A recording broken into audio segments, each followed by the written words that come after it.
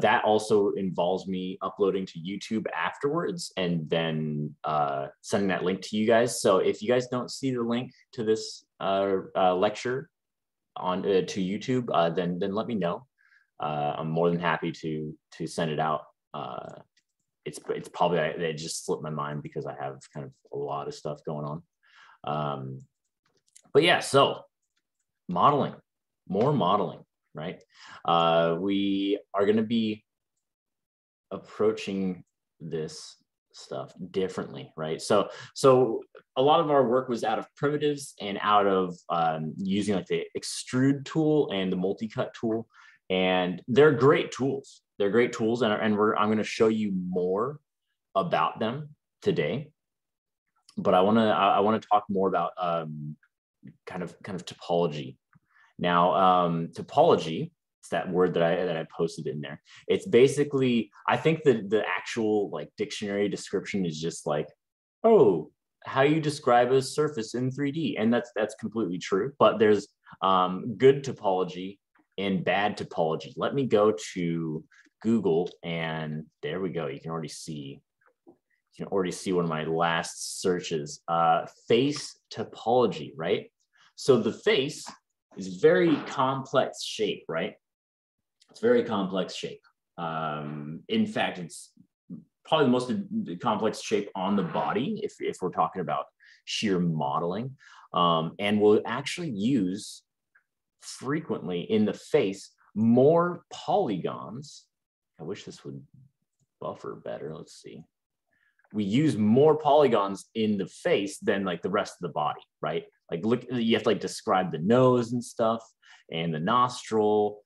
And yeah, this is definitely a step up in complexity than what we've previously tackled, right? Because we've just been messing around with, basic extrusions and basic modeling principles. But I really want to talk about how these are constructed. Now, these are great infographics, because it shows you kind of how they are dividing up the surface. Now, this isn't going to make a lot of sense right now because I'm just kind of pointing to these outlines, but I want you guys to be thinking about how these shapes, right? These different colored shapes are kind of flowing into each other, right? How they're kind of sectioned off, right? Just look at those, look at how they're kind of dividing up those complex features of the face and kind of simplifying that zone, So essentially what those are areas that are considered edge loops, right? So I mentioned edge loops in last class, but I want to talk more about edge loops and more about surfaces, right? So let's start talking about models, right? So I'm gonna create a cube, a polygonal cube. I'm gonna scale it up, just get it a little bit bigger on that grid. And one of the big tenets, one of the big ideas of 3D is that you can make any object from a cube. That's why subdivision modeling or subdiv modeling is also commonly referred to as box modeling. Because the idea is that you could make a face out of this cube, right? It's just a matter of kind of subdividing that surface. And I would use my multi-cut. I'm gonna hold control and middle click, to get that nice cut of symmetry down the object. But I could eventually turn this cube into a face, right? If I get a little bit more definition in here, watch. If I start going into vertex mode, and I'm not going to model a whole face, right? Because that's going to be that would take way too long, longer than I have to devote to just showing you that. Let's get some symmetry going as well. But like you can slowly start to modify this surface, boom. Moving these points, and then let's get these moved inward a little bit. There we go. But yeah, like it's just a process of kind of slowly pecking away at the surface and kind of creating the shape that you want. Let's move this down for like a jaw sort of shape. Let's move this out. Let's take this face, extrude it downward. Boom, there you go. Let's get this edge loop, move that kind of at the midpoint. Let's multi-cut. We're going to use this, scale it out a little bit. These are going to be our eyes. This is going to be our mouth. So I'm going to turn off symmetry so I can start extruding on this. Boom, there we go. And again, like I said, it's not, I'm not going for anything nice looking right now. In fact, this is very much the reason why we kind of use ZBrush, which is a sculpting program. It's because this process takes a while, right, for a face. And you'll find that I'm right now thinking about how these shapes are flowing into each other, right, as I'm doing this on the fly. But in ZBrush, and that process is called topology, right? Like I'm thinking about how this surface is kind of moving into itself, right? That process is topology. I'm trying to figure out geometry that's going to describe this shape well enough to get all the surfaces of the face in there, you know? And that's something that we need to worry about after we craft our character. But by using ZBrush, we're going to be focusing only on the form and the shape, and it's going to be very free flowing and make a lot of sense. But yeah, so that's just kind of showing what I'm talking about any shape can be made from a box, right? So I just want that concept to sink in because we're going to be using that for the homework. And yeah, I know it does not look great at all, but you can see how you can start to slowly craft those shapes. Let's start with something basic, right? Because this is going to be something that you're going to encounter a lot. Everyone make a cube for me. Everyone make a cube. While you guys if you guys haven't opened Maya yet, please open Maya and make one of those cubes. I'm going to get a drink of water so my throat doesn't explode.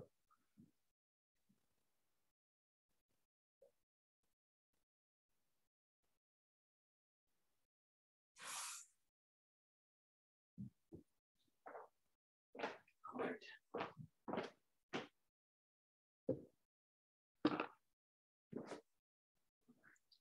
Okay, so everyone opened up Maya by now, hopefully.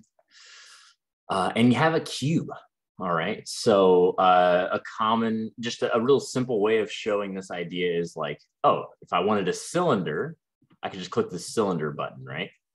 And that's fine. But if I wanted to make a cylinder out of this cube, how would I do that, you know? So the secret is, let's go into multi-cut mode, right? And I'm just going to I'm holding control, and I'm going to middle click, boom, there you go. And then I'm going to middle click again. And here we go.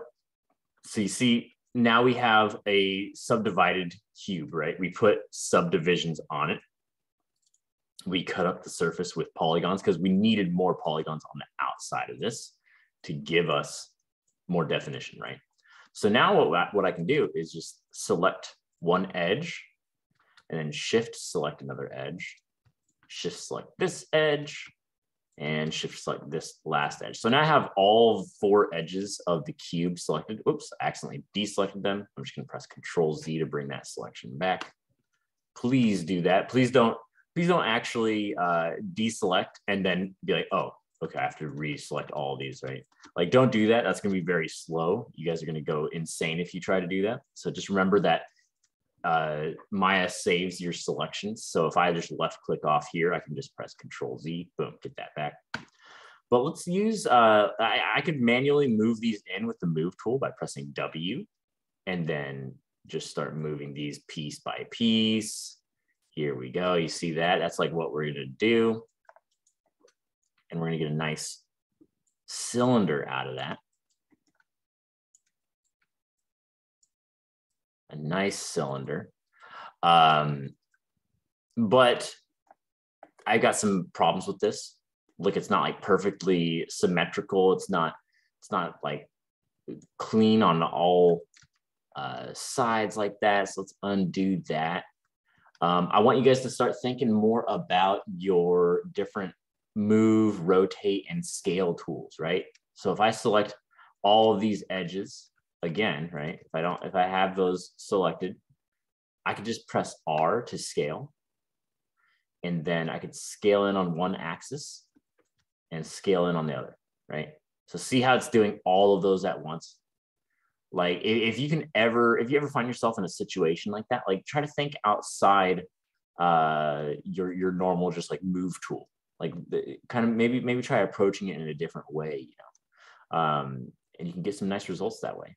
Now you saw that I did both axes separate, the X and the Z. I could also, so see how these manipulators are going in and out, and it's kind of pushing along that X axis, and this is pushing along that Z axis. You can also grab these little middle boxes between the different axes. You see these? And that's going to scale on 2 axes. Or if I go into move tool, it's going to move on 2 different axes. So see how it's not moving up and down at all? It might look like it right there. It looks like I moved it up, but if I go from the side view, boom, those are still staying on the same Y plane, right? But the same goes for scaling. So if I scale on this, it's going to pull in on both X and Z. See those X and Z manipulators pulling in and out at the same time, but Y is remaining the same. So that's a very nice concept to grasp. And then boom, you got a nice cylinder right there, right? Very nice cylinder. So that's very cool. And you can always subdivide it more. I'm going to add some more multi-cuts. Again, I'm just pressing Control and middle clicking there. And then I can start grabbing these edges again. Do scale. I can kind of hit an even smoother surface there, right? So I can get a nice smooth surface.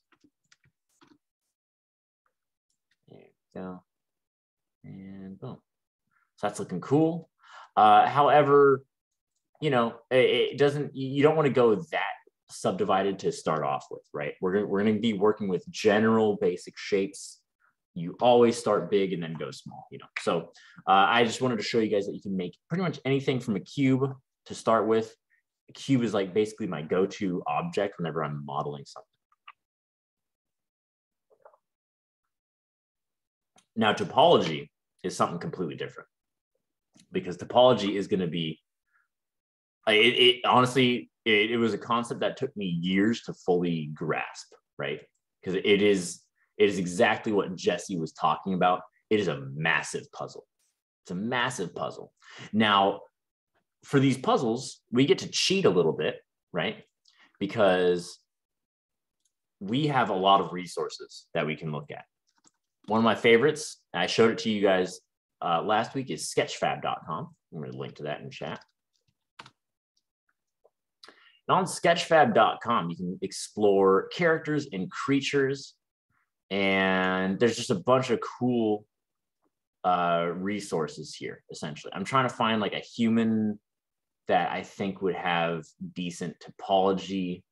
Some of these like higher res ones might look good, but then when we examine the topology, let's see what it looks like. It's looking like this might be some 3D scan data or something. Let's see. Which might be cool, because that'd be a good example of bad topology. Let's see. Yeah. So, my friends, this is awful topology. This is absolutely disgusting topology, right? So do not model like this. Do not model like this at all. Does anyone, just off the bat, does anyone know why this is bad topology? We haven't really gone much into that yet, but does anyone have any inkling of why this is bad topology? There's a lot of triangles. Yeah, that was my first guess as well. Yeah. Very, very good guess, right? Yeah, it's pretty much entirely triangles.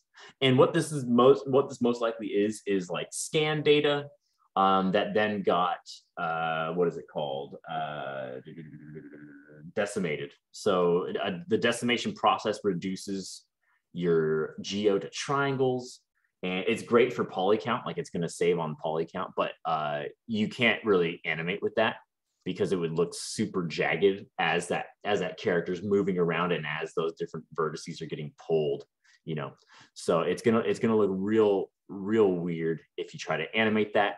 Also, if you try to select any of these edges, it's gonna get real annoying, right? Like if I was like, oh, I want to get that jawline to be kind of just a little bit extended out, right? You'd have to like go in edge by edge and select that. Instead, if you have clean topology, right? Boom. So if I'm using quads on this, right? See how this edge loop goes all around the middle section? If that was the quote unquote jaw, you know, that I wanted to extend, boom, just in edge mode, double click that and it selects that. So that's why we use good topology, is because it one will render better. It'll be animating better. It'll be easier to rig, and it'll be 100% easier to select. So let's try to find a model with some delicious topology. I want to ask, could you show us something, or what would be the consequence of, you know, having triangles, and like if you were to extrude it and stuff like that? Could you okay, yeah. like, so let me just cut up my surface a little bit here. Yeah, make it ugly. Make it ugly. Exactly. So let's get some triangles in here. Now Maya has gotten better at messing around with triangles, but look at this. See how if I double click that edge, see how it terminates there? It no longer selects these edges. So it's going to be real annoying when we're doing a step called UVing, which involves kind of cutting up the surface. So that's why we don't use triangles for modeling. But don't get me wrong, using triangles is completely fine. But you want to usually hide them, right? So in a place that's not going to be as visible, like you can hide them in like the ear, or like if you're terminating edge loops, which is a concept that we're going to be talking about in a little bit. But say I have a bunch of edge loops, boom, on this, and I want to simplify it. Sometimes you can simplify by using triangles. So essentially, if I target well, if I needed only 2 spans up here, boom, I could do this. Boom. So those are triangles, but they're simplifying the geometry. So now there's only 2 edges up on top as opposed to 4 at this level. You know, I'm going to show you guys ways to do that and not use triangles, right? So since I'm here, I might as well do it right now. But like, if I wanted only 2 edges on top, let's see, how could we do that? So usually when I'm encountering this is where like the big puzzle comes into play, because you basically need to reroute your geometry in order to do that. And you need to use your modeling tools to do that. So let's get this. I'm going to move these inward a little bit, and then just to kind of curve the surface so you'll see what I'm talking about. And then, oops, not target weld all those. I'm just going to click on one point to refresh my selection, so it only welds that one. Boom, there we go. See that? So I'm not using I'm using triangles right here, but let's just target weld all these. Boom, there we go, there we go, there we go, there we go. Boom. So same result, right? With this 2 edges on top, but then 4 across the bottom. But in this way, I'm using only quads, right? So if we count up these surfaces, 1, 2, 3, 4, 1, 2, 3, 4, 1, 2, 3, 4 points on that one. 1, 2, 3, 4 verts on that one. 1, 2, 3, 4. So that's how you can solve those sorts of problems. That's where the T triangle T equals trigger. I like it. True. And yeah, eventually you guys will get like a 6th sense for when you see a triangle on your mesh. But again, that just takes time. It's going to take a little bit of time to develop that spidey sense right there. But yeah, it's gonna be. I do hope you guys enjoy puzzles because it really is. It really does end up being a puzzle. But yeah, now this has altered our edge flow, right? So I was going to talk about edge flow in a little bit, but I might as well just move it to this point because, like, you know, we're already here.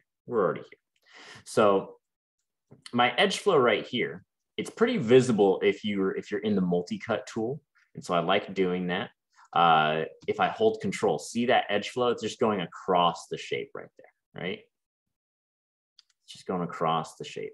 Now, oops, sorry about that. Now here, since we did this little target welding to make this shape and reduce the poly count up there, if we hold control down here, notice how I have a different edge flow. See that? See how it's not cutting across the surface? Now here on this one, boom, that's still going across the surface. But here, that edge flow is getting redirected. Now, what's cool about these face topology examples is that their edge flow is oriented to describe the facial features. See how this edge is kind of following that little crease that goes off the nose right there. See how these concentric circles are essentially the mouth right there. It's kind of just outlining that shape, right? And the reason that we do that is one, because it's easy to select, right? So I can double click any of those edges and it would select all that edge loop right there. Another reason we do it is because at animation time, that's gonna, like, once we start posing that character around, like, that mouth could be a lot more malleable then, right? It'll be a lot more malleable. Same with these little, what is it? Like, it's almost like an Incredibles mask shape for the eyes. We're going to use that sort of setup to describe that ocular cavity right there, you know, like the place where your eye sits, like that's what this edge loop is describing. That's why it's there. Now these eyelids, since there's going to be a lot of blinking in there, we need geometry to describe that. Otherwise, you're gonna see some of those verts get pulled a little bit too far, right? So that's what we're looking for. This guy's looking a little bit cursed, but, you know, still fine. And you'll notice that primarily on these, it's mostly quads. So I want you guys to try to describe your shapes with quads as much as possible. And we're going to use a tool that's really cool for that in the future. But for now, we're going to be using regular modeling techniques. So it's going to be a little bit arduous, but, you know, it's part of the growing pains of learning 3D. And you guys will be much better for it. But yeah, so that's like kind of an intro to topology and edge loops and why we use them and what they describe. Now, even though I've said that information, a lot of that's not going to sink in until you get your hands in it and start messing around with it. Because like I said, it took me a lot of years to sort of understand what these shapes were doing and how I could influence them, you know. But yeah. So I have a question. So yeah, I absolutely. tried making the cylinder out of the cube, and I feel like I selected the same edges as you did, but when I go to like move them around, it seems like they're stuck on the center like vertex, and like they just rotate around that and they don't like go inward. Oh, are you using the rotate tool? No, I'm pressing W and I'm using the little arrows, but no, remember how I said that if you're on W and you start moving them, they're going to do this. okay. You know? So instead you can use scale. So remember our scale tool? Now that's this one. If you press R, okay. it's gonna activate scale tool, and it's gonna go like this, right? So it's gonna scale up that, you know, it's gonna make it larger. But if you guys break it down in your minds to the different axes, if we go on the red and the blue, you can make that sort of cylinder shape right there. Oh, so you're using the scale tool, not W. Not W. Yeah, that was the key there. Yeah. Is it working now? Yeah. Okay. Nice. We can move on now. Yeah, sorry. Heck yeah. That's what I like to hear. But yeah, so I was just showing you guys that example because I want to, like, when I'm modeling, I'm not only using the move tool. I've noticed students commonly do that. And while the move tool is amazing, like it doesn't solve everything, right? So, all right. So does that brief intro to topology make sense? Our goal is to describe it, a surface in quads and with edge loops and edge direction right here. That is going to be nice and easy to work with. We're also, one thing I didn't mention that I should is that we want to try to keep an even spacing of polygons on our object. See how this face, we want to get some detail in there. Most of these quads are similar size. Now, some of them have to be smaller. Like look at that, like tear duct in there. That's got to be smaller, right? Because it's just going to be impossible to describe otherwise. Like you need the verts there.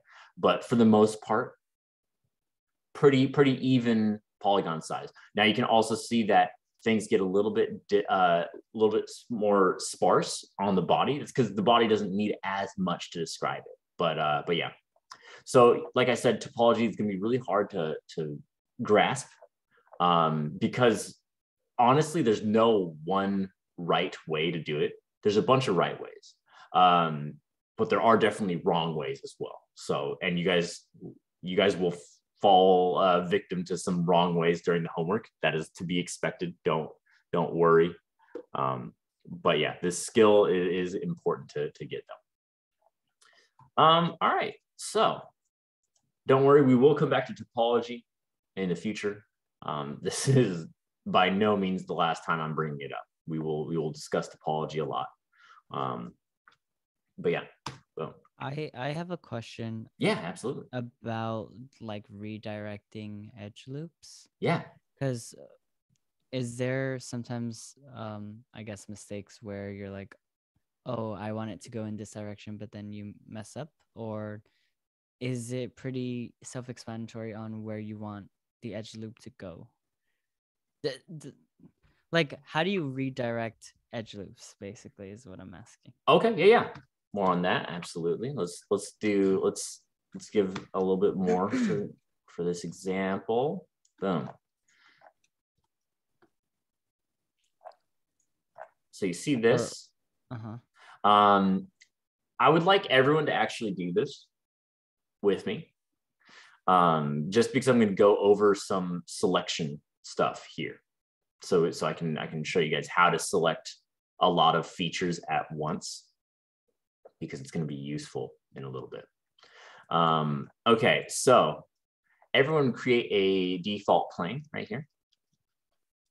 And it might come in on a wrong axis. So if it's doing that, we can just rotate it. Remember, if you press E and hold J, you can then snap rotate it to the different sides, you know. So I'm gonna make that flat with the surface. Also, let's see. You can also go into the options for it by double clicking the button, boom, and then doing reset settings, and then that'll set it to Y, and then you can create it like that. Boom. So we have this plane, and I just want to talk about selecting, right? Because there's a lot of ways that we can, like, selecting is going to be a lot of the time spent modeling, because you need to select the verts, right? And it's going to be annoying, but it's very important. So a fast way of selecting some things, if you have an empty edge, right? So if I have, like, you see how there's no geometry connected to this outer edge at all. If I go into edge mode, boom, and double click that, see how it just automatically selects the outside of that? That's going to be super awesome and useful. Same goes for like inside stuff. So see how I just selected a bunch of faces and pressed delete. Now, if I go into edge mode and double click that edge, boom, it still selects that. It still selects that edge of that shape that I deleted out of the geo, right? So those are some cool edge options. Now remember, if I have an edge that's just going through all of these 4 pointed intersections right here, like this, I can double click that and it'll select that whole one, right? And then, so that's going to be kind of a nice concept of topology when we're getting into it, because you want to be able to select big features with just with a double click. Like that's going to be really cool to be able to do. Now we can also do that, like a similar thing in our different modes of selection. And when I'm talking about different modes of selection, I'm talking about like when you hold right click and you go into vertex mode, you know, and hold right click and when you go into face mode. So we can also get faster selection in these modes as well. And I want you guys to be using it. So the way we do that is if you hold right click and go into vertex mode, if I wanted to do something similar to this, like if I wanted to select this whole edge, but if I was just in vert mode and I wanted to select like that, what I can do is click one vert, boom. So I left clicked that vert, and I'm going to shift double click this vert, boom. See that? So now it selects that whole line of verts. So I want you guys to get used to that. So click one vert, shift double left click the other verts. Now if I target welds and stuff in here, boom, like that. And if I left click that vert, then shift double left click, see how it terminates at that triangle. That's kind of why we don't want to use triangles when we're modeling. It's gonna cause some problems for us, right? So now let me undo that welding right there. That same rule applies for face mode, right? So if I left click one face, and then if I shift double left click on another face, see how it selects that entire edge or that entire edge loop of faces. So that's really useful. It's a very useful tool. It selects both ways, right? So if I start from the middle and I shift double left click to the next, like see how it gets that entire edge loop right there. Now, something else with faces, let me delete this, boom. If I double click a face, it's gonna select everything that's connected to it, right? It's gonna select all the other faces that are connected to it. See how I deleted out of this polygon object, see how I deleted that span of faces? Like now it's not gonna select that. If I double click this one, it's gonna get all of that whole, right? So that's just some selection speed up right there. Very useful stuff. Yeah, so just keep that in mind. Keep that in mind. Now to redirect edge flow, right? See how my current edge flow is going straight across, straight across, straight across, straight across. So it's straight across right there. But say I wanted it to instead link over to this, like right here. If I wanted it to like select across and kind of curve across this shape, right? What I could do, it's essentially target welding is going to be helping us out there, right? So if I go into target weld mode, boom, I'm going to kind of connect that there. And I'm going to connect this one here. So now let me turn off the grid actually, so you guys can see just the geo. My computer crashed. Okay. All right, let me undo this. Lilia has brought to our attention one of the biggest tenets of 3D, and that's to save and save as. Please, like every 15 minutes, guys, go to File, Save Scene As, because Maya's going to crash. Like it's not an if, it is a when, because Maya will do its best to crash. And it's because it's such a complex program. Like there's a lot of crazy things going on.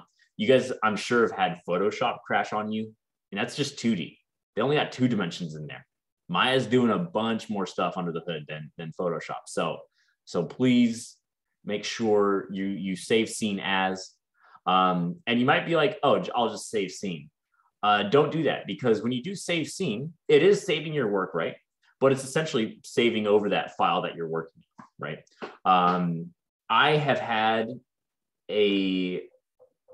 I've had a crash happen when I was saving, and then it corrupted that file, so I could no longer open that file. I lost, 16 hours of work. That's not going to be that's not fun, especially when you're working at a big studio and that happens. So it's not that your boss isn't going to be like, oh, that's cool. Thank you, Mike, for being 16 hours behind on your deadline now.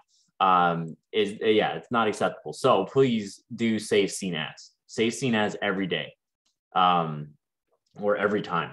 Like you're gonna end up with a bunch of files, but that's fine. You'll just have some hard drive space taken up.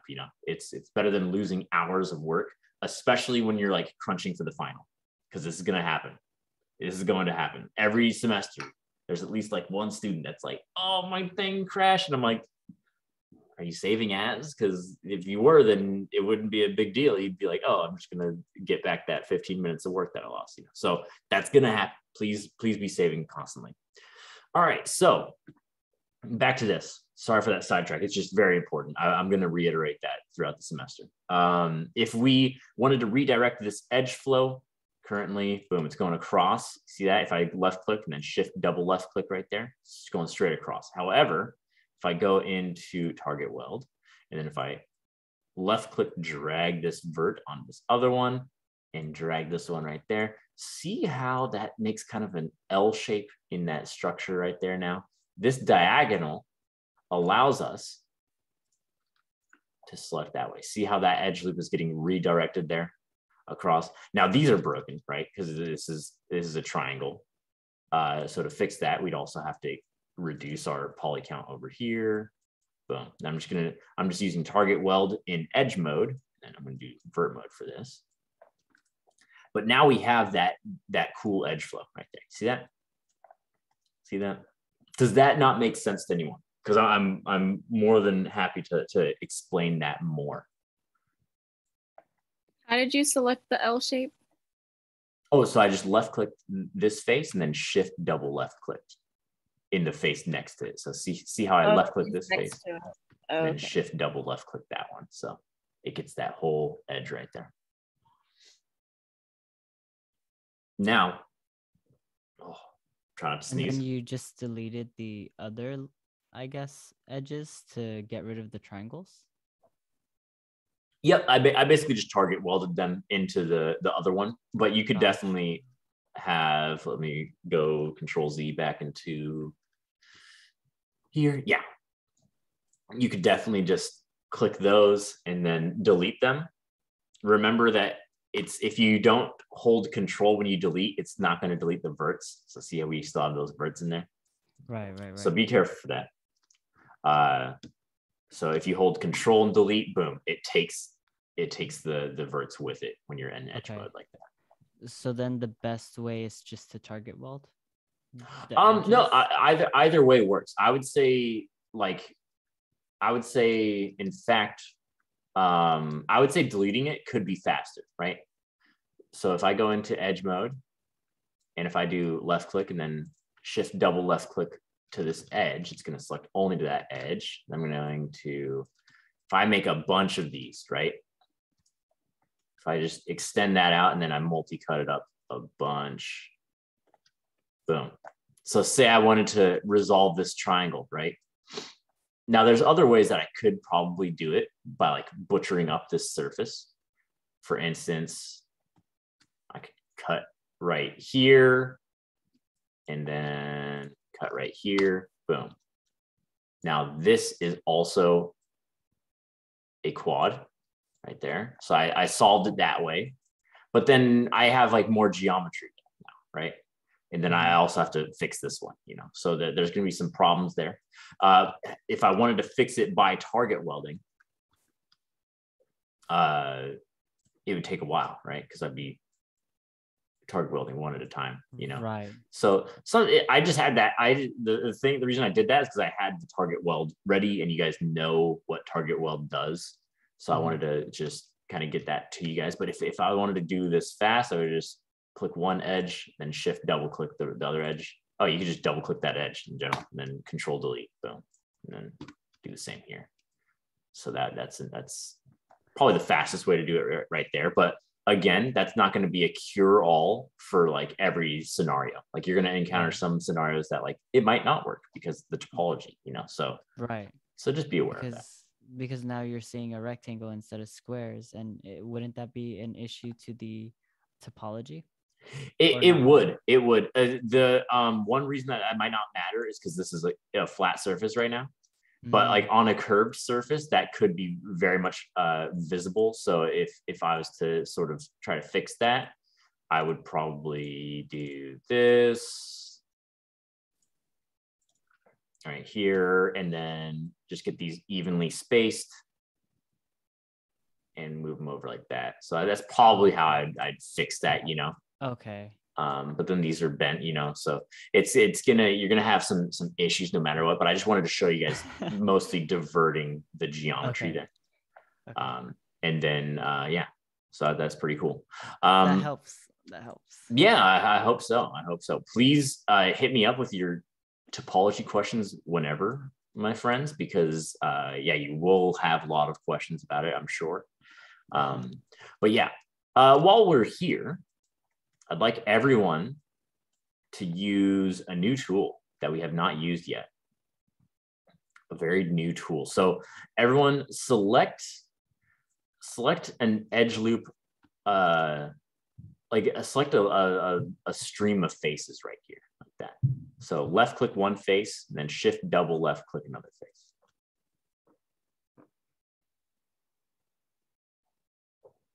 So do that and then press delete. Boom. Now, say that we wanted to get that back together. We're like, oh man, I wanted this to be connected, you know. What we can do is Control E to extrude on this edge, and then target weld and be like, yes, we got it. Oh wait, yes, cool, we're doing it. We're getting this fixed up easily. However, there's a much quicker way to do this. Much quicker way. So make sure you undo your extrude if you were following along with that. A really cool tool that we have is called Bridge, right here. Bridge. Creates bridging faces between selected edges or faces. So if I select those two edges right there and do Bridge, boop, look at that. Just makes a new little polygon face right there for us. So if I select 3 on this side and 3 on this side, and then do Bridge, boom, it's going to connect up like that. Now, if you have an uneven amount of faces or an uneven amount of edges selected on one side to the other, and then try to bridge, it's going to give you this big red error. It's like, dude, what are you doing? Polybridge requires equal number of border edges to be selected for the source and target selection. This is a great time to explain to you guys that this little line down here is going to tell us a lot of important information, because if you're seeing red down here, then there's an error going on of some sort, right? And if an error is happening, it usually will say what's kind of creating that problem.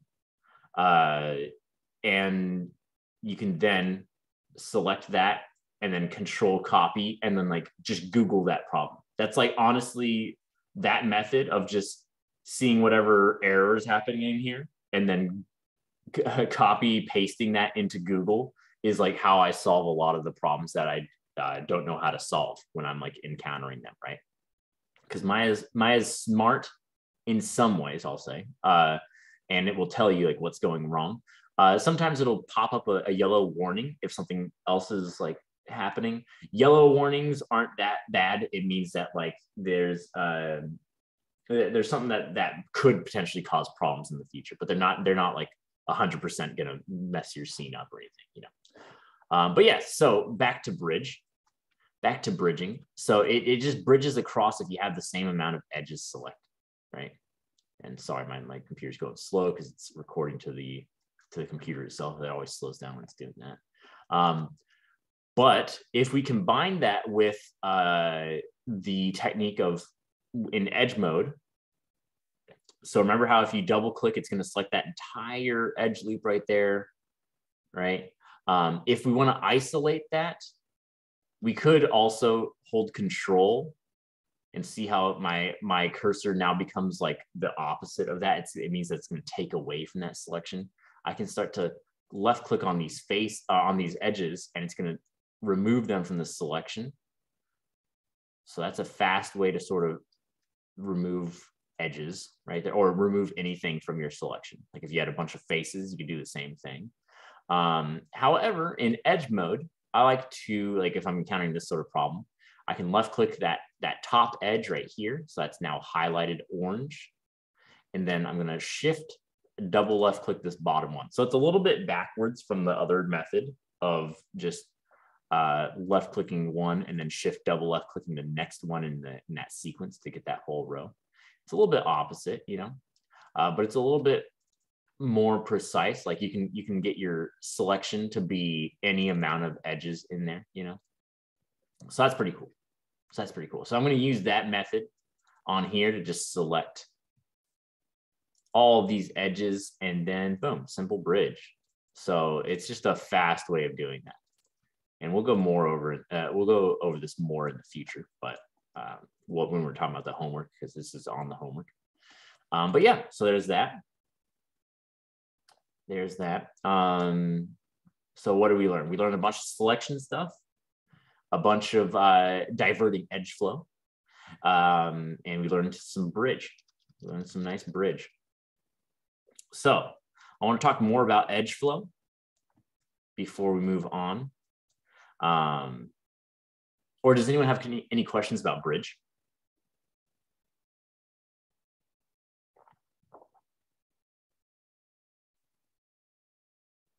All righty. So we have some more examples here. I want to talk about extrude. Extrude does some interesting things in terms of topology. I wish I knew this for the last assignment. Yeah, I just figured it was too much to throw at you guys in one day, you know, because like you haven't even looked at the Maya interface, you know. But yeah, so let's go in and I want to extrude this shape. Let's make like a weird shape here. Let's make a weird shape. And I'm going to click extrude. Now, when I click extrude, it's going to pop open a menu here that has a lot of different parameters in here. Now, anytime that you see this sort of menu, like this free floating menu, it's going to give you options on like what you can do with that tool, right? Because this is the extrude face tool that we're just using right there. And so you can do thickness. Like if I drag on this, boom, see it's popping it out there. So that's super cool. Sorry, what was the hotkey for extrude? Oh, Control E. Control E, okay. Yeah, Control E. Or I think it's Command E on a Mac, if you're on a Mac. But yeah, so there's thickness right there.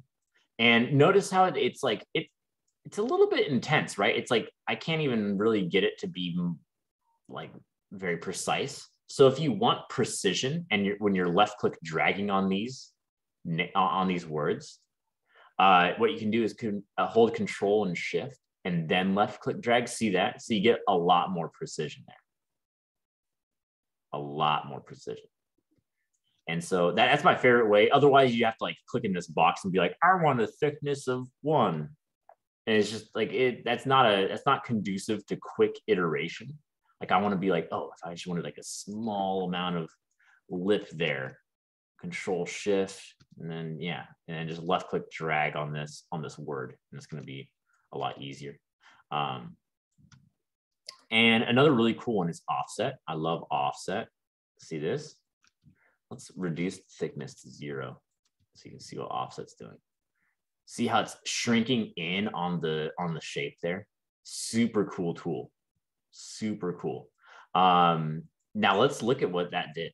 So this is an extrusion, right? Now extrusions are great for like creating outcroppings, right? But another use of them is to kind of create more detail, right? So now this surface is a bit more detailed in this area. And also what it does for us is it's created an edge loop around our selection. See that? Ooh, that's power. Now that's power right there, my friends. So that shape now has this little edge loop kind of defining it. It's gonna be cool. That's the coolness of that's probably not gonna sink in for a while, you know. might not ever sink in. Maybe I'm just like a nerd and I'm really into it, you know, but you know, that's just my own thing. But so that's just another really cool feature of extrusions. And I want you guys to be thinking about like what shapes you'd extrude out of something to sort of create another shape. So while we're talking about topology and shapes, let me show you kind of breaking down how I go about modeling a shape. Because like I'm showing you like the steps, you know, but it's hard to communicate my like thought process as I'm like doing it, because, you know, I'm just used to doing it a lot. So I used to have a homework assignment where we needed to model wooden spoon. Oh no, my computer's going so slow. There you go. One of these wooden kitchen spoons, right?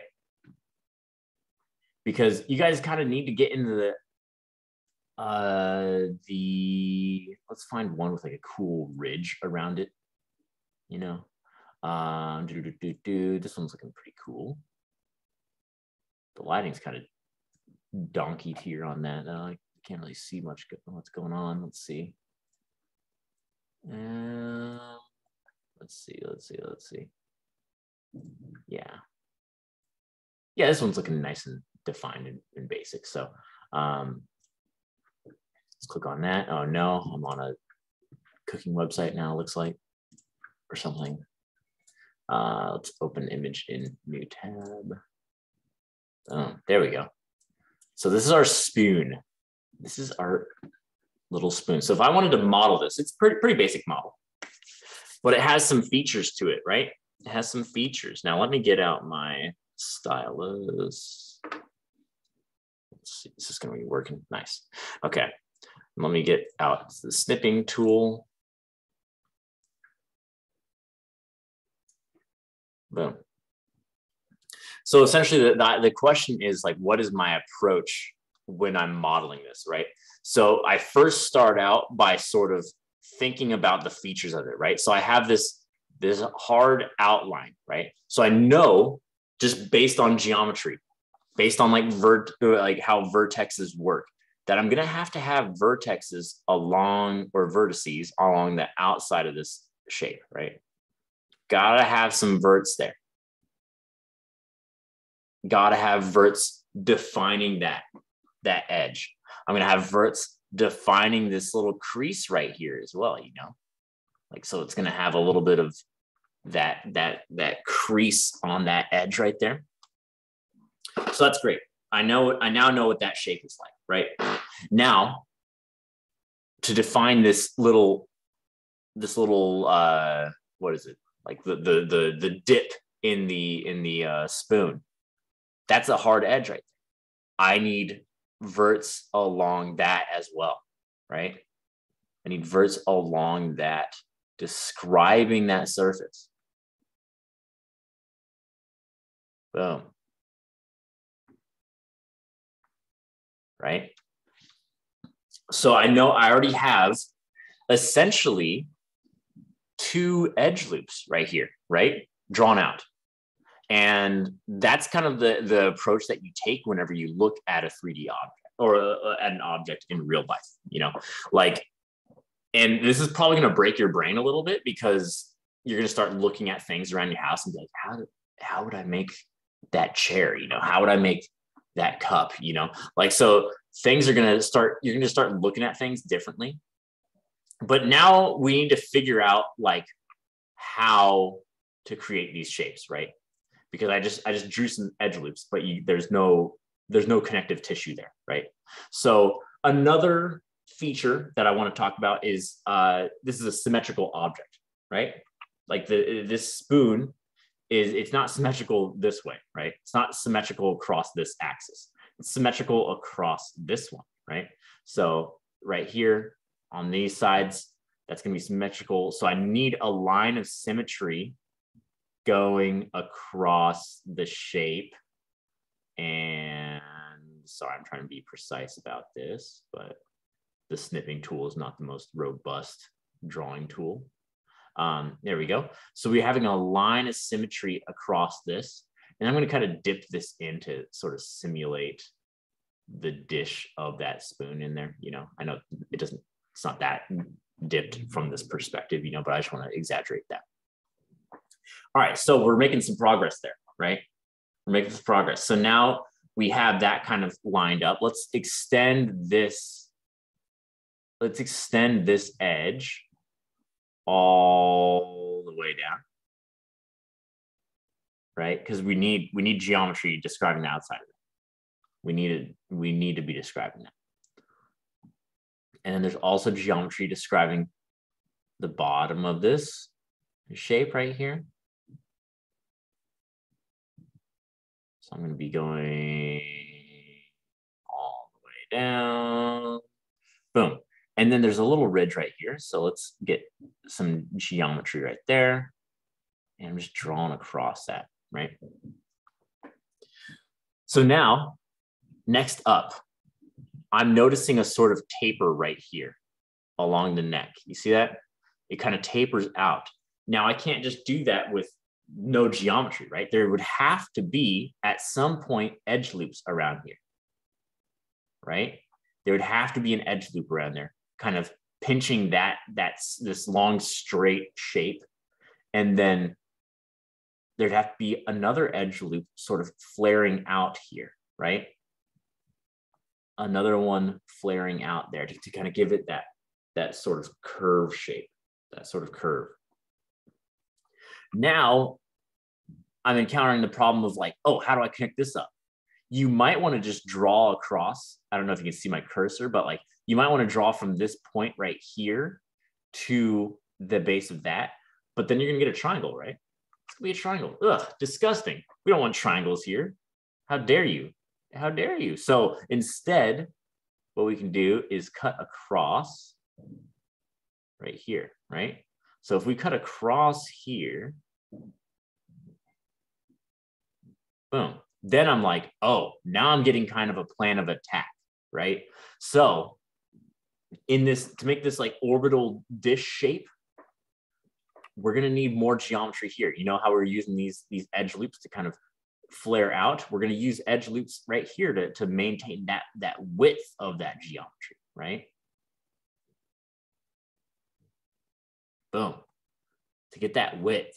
Now might as well just add some more, right? It's just gonna get to be a smoother shape if we do, right? So let's put more across here. Let's do, whenever you cut something across like this, you wanna have the same amount of edge loops on both halves of that cut that you make, you know? So like, it's gonna be symmetrical this way, and then it's gonna have the same number of edge loops on this side as well. So let's get that in there. Boom. And then now we can start cutting out here, right? So see how if I get a cut like that, then that edge flow is kind of going around this shape right here. See that? So if I left click this face and then shift double left click this face, boom, it's going to be rerouted by these little diagonal guys right there. So that's how that shape's happening. And if we go ahead and kind of complete these shapes in here, boom, that if I'm just cutting across to define that scoop, boom, there we go. And then we can also get some more in there. In fact, for this, like, because this would technically be a triangle right here. If we instead push it to a point like that, and then push that across, and then put it right there, and right there, and then reroute it all the way down to this one again. Boom, all quads right there. So that's kind of like what's going through my mind as I'm making these. And it's not always apparent, right? It's definitely not always apparent. That's why I start with the biggest shapes first. And we could do this a few ways, but let's do this in Maya now, right? Let's do this in Maya. I'm going to use a program called PureRef so I can keep that So I can keep this image. Let's see, can I just copy that and then paste it in here? Oh, there we go. And PureRef's super sick. We're going to use it when we're sculpting, or I'm going to recommend that you use it when we're sculpting. But yeah, let's minimize that. And essentially, it's just like whatever you click on, it's just going to stay on top of that panel, right? It's just going to stay there. So I use it a lot for reference when I'm drawing or when I'm sculpting. I'll just keep like a reference board right here, and you can zoom in and zoom out, and you can right click and kind of move it around. So it's really cool. But yeah, so let's talk about creating this spoon, right? Now, everything, sorry, weird Tetris block, we're gonna delete you. Everything can be created from a cube, right? Everything from a cube. So let's create a cube. Boom. And feel free to do this along with me. Feel free. I'm going to multi-cut this cube, right? I guess to make it easier to visualize, we start big, right? We start big. So let's just get that general shape in there first, right? So I'm just going to scale that cube up, and I'm just trying to make this big stick shape, right? So let's scale it down a little bit and scale it in like this, you know? Boom. There we go. So now we basically have the length of the spoon. Now we could bring this even further, and I'm just going to select those verts and push them. And then let's start multi-cutting, right? So I'd say the first ones that we put in were the line of symmetry right here. So let's put the line of symmetry in. So now we have long rectangle. And I'm going to hold control, and remember to get it directly in the middle, control and middle click. Boom. See that? See how even though my cursor was over here, like it was going to create a multi-cut right there, it just, boom, middle, control plus middle click just puts it straight in the center of that. So that's fantastic. I love that. And then let's go in and start creating the edge loops here for like the kind of expanding of that spoon. Boom. Boom. Boom. So I just cut it up a little bit right there. And then now I'm going to select that entire, I can do this in edge mode as well. I'm going to select that entire edge loop. I'm going to press R and scale it out. Boom. Look at that. Spoon's coming to life, y'all. Spoon is coming to life. Let's take this one. Let's bow this out as well. There we go. So now we have like primordial spoon shape, you know? It's not like, it doesn't look perfect, but it's fine. Now, next up is, I want to define this shape a little bit more, right? So let's take these edges right here, and feel free to activate symmetry if you have it available. Oh, looks like I'm not working on object X. Let's see, object Z, does that work? Nice, yeah. So it looks like object Z is what I was doing. Normally, you want to be modeling stuff along the Z axis. So object X will be your primary mode of symmetry, but I messed up there. Sorry about that, y'all. And I'm just going to use symmetry to sort of get that into position. Then I'm going to multi-cut this, kind of just define the roundness of that spoon, right? Let's multi-cut this one as well. Just getting that round spoon shape. Perfect. Perfection. Okay. So, does anyone know how I'm going to make this lip? Like, notice how I have that edge loop that's going around the outside of this shape right there. See that? Like if you select that one, it would just keep going around right there. Any ideas on how to make that?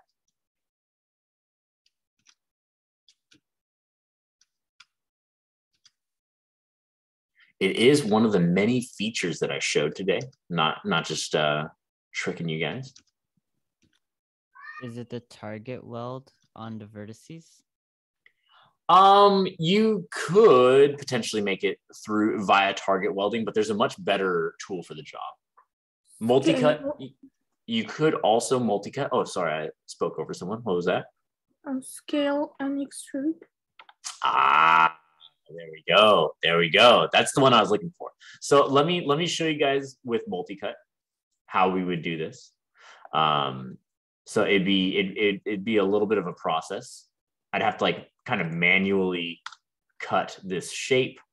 So see how I'm just defining that shape right there. And then I'd have to like, I want you guys to realize that when like you can cut across the surface like that all you want, but just be sure that you're plugging up your n-gons, right? Like this is like a 6-sided face now, or wait, no, 1, 2, 3, 4. It's like a 10-sided face. Disgusting. We don't want that. Wait, no, I'm right. It is 6-sided. Yeah. So we can just make sure you multi-cut and resolve those, right? So none of those are quads right there. So I'm just cutting across diagonally. So that works, right? That definitely works. But Yarin was even more on the money because remember in my plane example, how I selected any shape on this and then I extruded and then I offset those. What those create is basically geometry there. Oh, sorry, my symmetry is messing around with some stuff. Whoops. Let's undo the poly extrude and let's stop symmetry. There we go. Cool. So remember, extrude plus scale is going to make an edge loop around that surface, right? Makes that edge loop there. So that's a nice way of creating this lip, right? Boom, look at that. Sorry, 1 second, my picture's lagging. If I extrude, and I like using the offset for this. Offset is a fantastic tool. Boom, look at that. We just get that free edge loop right there that defines that shape. Now I can turn symmetry back on, but first, notice the other shapes that I have. Does anyone see? Well, do we have to turn it off to extrude? Sorry, are you talking about symmetry? Yes. Not all the time. So watch what happens here. If I do symmetry, object X. Oh, wait, no, sorry, object Z because I messed up. Like I can select these and then I can extrude and pull those out. So that's fair. It looks like one of those like Mickey Mouse lollipop things or something. So that works. But if you're extruding across the line of symmetry, sometimes Maya just messes up. You know, I've noticed that it just seems to be a weird bug in there somewhere if you have symmetry involved. So be careful for that, you know.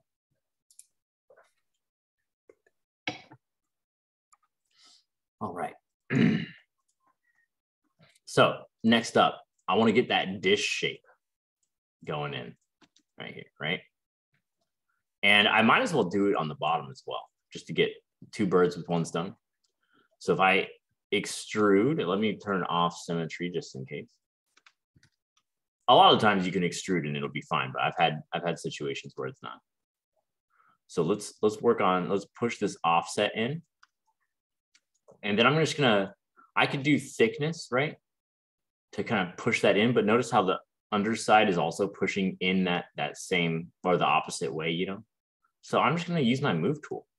Boom, good old move tool. It's always there for us. It's always there for us.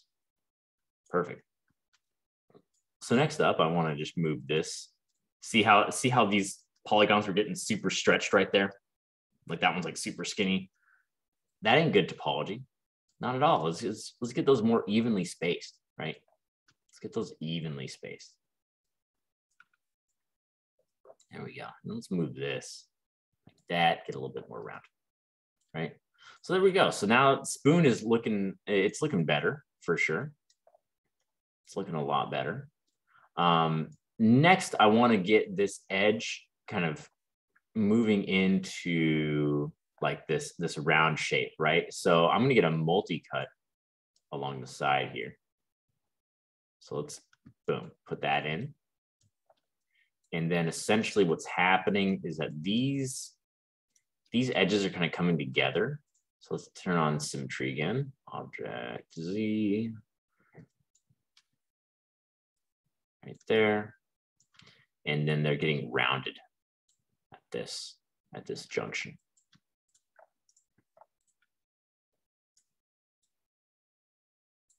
There we go. So now it's getting round and boom. It's looking good, looking good. I'd also say if we move this edge back like this way a little bit, that's going to simulate the dip in, or this little round part right here a little bit more. We can also expand this. So if I turn off, if I try to scale, I basically want this to be a bigger bowl, you know? If I try to scale with symmetry, it's going to use this as the pivot point. We don't want that as much. Instead, we want to do object. We want to turn symmetry off and just scale up that edge loop a little bit. So, and make sure you turn symmetry back on. So that's very cool. The spoon is looking nice. I want to talk about our display modes now, right? Display modes, retaining edge loops, and bevel. So bevel's a new tool, and retaining edge loops are a feature that is pretty prevalent in making these objects. If you press 3, it's going to go into a smooth preview, right? It's going to preview your what your object looks like if it were super high poly, right? So if you went up to this button up here, and let me save, just because like I don't know, I feel like I've been doing a lot of stuff in this file. I'm gonna say spoon demo. Boom, save as, and say I click this little smooth button. Smooth is just adds faces to the selected polygons. It basically subdivides the model. Boom, see that? So now it's a really smooth shape, even smoother. Ah, it's so smooth. Fantastic, but like, please don't click that button a bunch. In fact, it's very rare that you click that button, especially as a beginner, because it's our tendency to kind of go as detailed as we want at the very beginning. We want to avoid that, right? Like, think if I hit this button and then I had to like try to fix some of this like edge loop stuff, like it'd be really hard, because you have like even more polygons. You're like, oh man, now I'm not affecting as much of the shape with like such a small click, right? So let's undo that. But essentially 3, if I press 3 and I have an object selected, it's going to show me what it looks like if we did press this button like twice, you know. And then if you press 1 with it selected, it goes back to its normal state.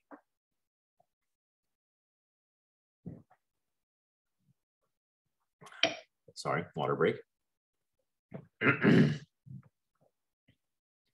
And ideally, we want it to look pretty. It already looks pretty nice in this, but if you want it to look real nice, like super nice, like this is fine for my purposes, you know. But if you want it to look really nice, you can add retaining edge loops. Like, see how the dish of this kind of gets lost when we go into 3 mode. If you want to add some retaining edge loops to that surface, like if I just add 2 right here, and then I press 3, see that edge? Now it gets like really defined in there. It gets real defined. So that's a cool tool. To do that, I'm gonna undo all those little edge loops right there. And instead, I'm gonna use something they call bevel. So bevel is pretty amazing. If I just double click all these edges in here, then I click bevel, it gives me another one of those option boxes, right? So with fraction, I can control the fall off of it. And then segments, if I do 2, it's gonna give me that buffer. It's gonna give me 3 edges on all those shapes. Boom, then I can press 3 and look at that. It's getting super smooth, super smooth. Now there's some weirdness going on over here, because we're getting 1 triangles in here, but then we're also getting 5-pointed faces. So essentially, if you're beveling, you want to make sure that like you're fixing these shapes up. The way that I would approach that is by sort of, actually, I would probably do it on that first bevel. Let's see, right here. Let's go back.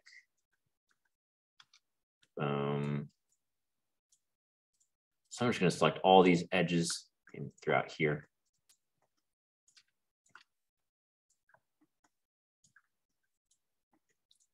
And let's hit bevel. Boom. I'm going to do 2 segments. And then these are getting a little bit too crunched up, right? Like it's a smooth surface on the reference. So I basically need to spread these edges out and make sure they're not pinching each other, right? So I would just go in and just move that and make a nice round shape with those extra edges. But again, that's going a little bit beyond what I need in terms of detail from you guys. I'm more concerned with the step before it, you know, trying to get that nice dip in there, you know. Then you can press 3, boom. Look at that. Spoon. I present to you spoon. But yeah. You got rid of those triangles by selecting the other, like the handle, like those. Yeah, exactly. I extended all of those down here. Now the problem is, anyone see the problem here? Dangerous. Absolute danger. All those edges. So a quick way we could fix that is by just cutting across, boom, multi-cut. Those are no longer, those are what, 1, 2, 3, 4, 5, 6-sided faces. We don't want that. Let's push that little point out, right? Very nice. Now let's see what it looks like. Boom. Okay. So it's getting super stretched out down here. That's because, like, look at this solid shape right there. I need a retaining edge loop there as well. So I'm gonna go into multi-cut. I'm just gonna make 1 cut right there. I might do 2 if I really want to buffer it down there. But again, that's a little bit too detailed for what I need from you guys. I just need you guys to be able to construct that main shape of the spoon first, you know, before any of that beveling or anything. That's essentially a technique that you use for like high poly modeling, which we're going to talk about later, right? Because if you've seen any movie with VFX, any Marvel movie, you'll notice that those shapes are their shapes are smooth and clean and very detailed, you know. So they're using way higher poly counts than we are. We're at like, you know, 600 triangles, but they push it, right? They push it. So, but yeah, so that's a lot of tools for you right there. Let's see. I'm gonna go over some more tools for the time being. Nothing too crazy. It's just I'm just gonna talk about scene organization and spaces, right? So, was there any questions about bevel or smooth preview or the spoon? I'm still a little confused on like how symmetry works. Oh, absolutely. Yeah. So let's help you out there. Let's make a cube. Then I'm going to multi-cut. Oh, thank you for asking this question, because there is one aspect of symmetry. If you already have symmetry on and you're trying to cut a line of symmetry, it doesn't always work. See how it didn't cut through? Out of the way, spoon. No one wants you here. There we go. See how when I cut that line of symmetry, it just didn't even go across this face. So make sure when you're cutting, oh man, spoon, damn you. There we go. Make sure when you're cutting a line of symmetry that you turn off symmetry first, right? Because Maya is basically like, oh, I'll make a cut right there. And then it tries to do that same thing on the other side, but it's the same side. So then the math gets all confused. So, so yeah, so here we go.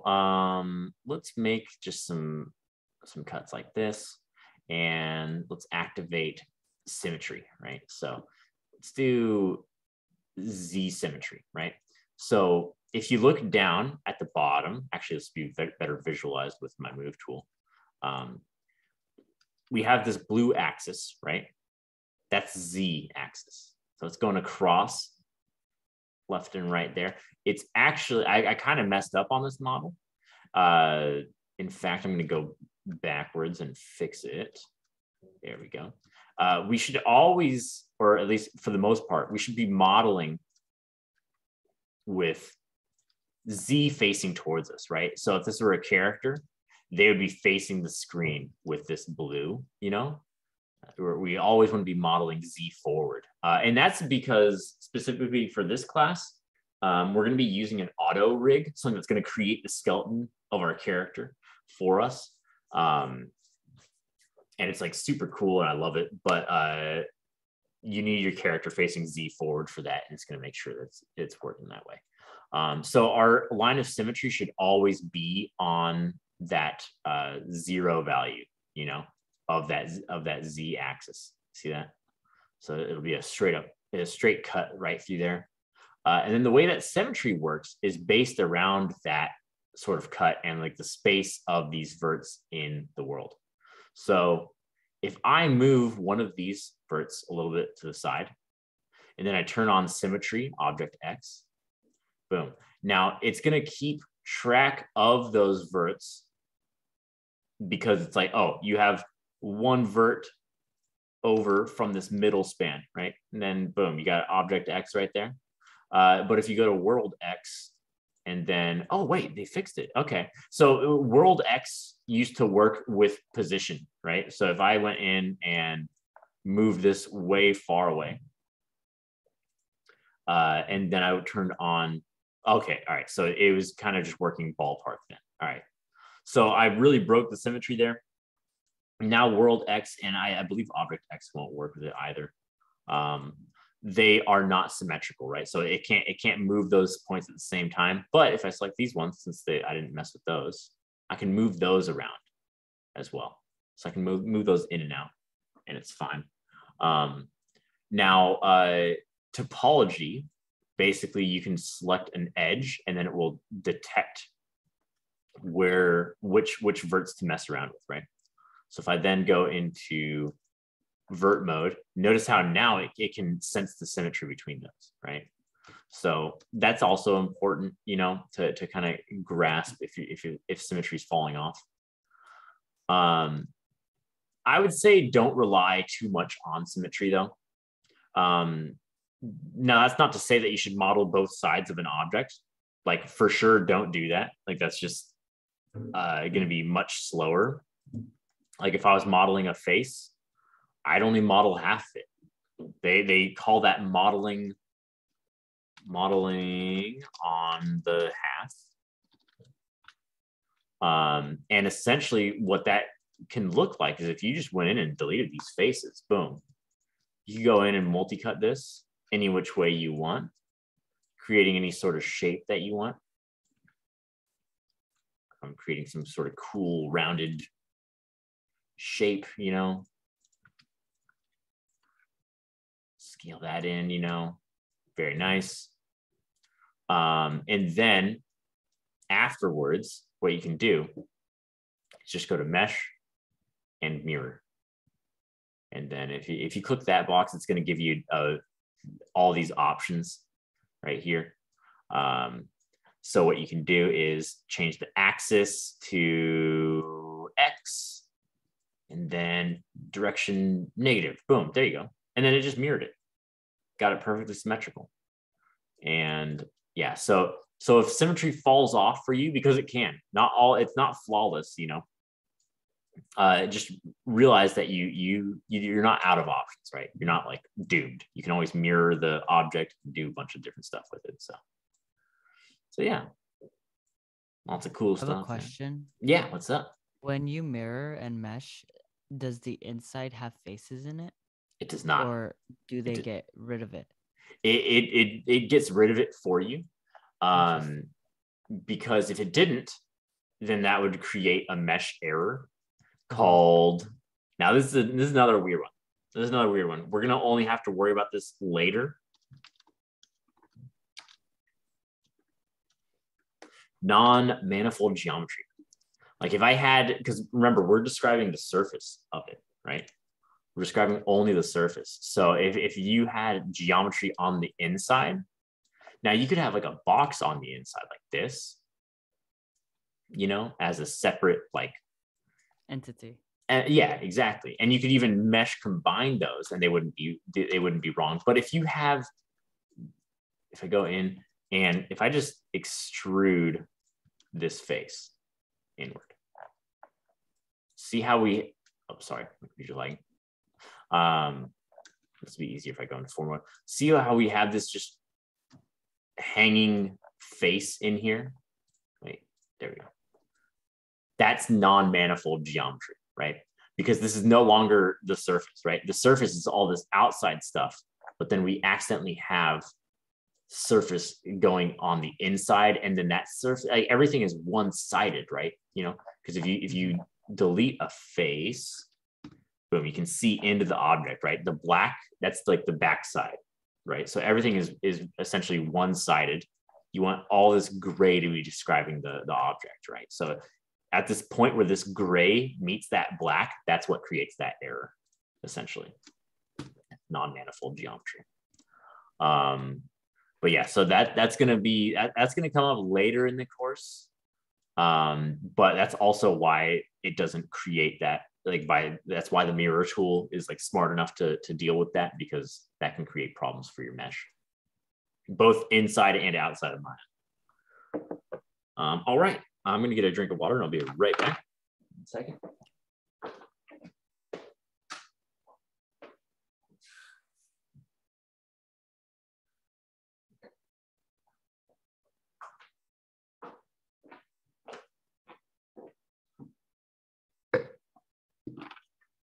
Yeah, so that was essentially a long-winded explanation of don't worry about symmetry if it falls off. It's cool. It's great to use. Like I love symmetry. But yeah.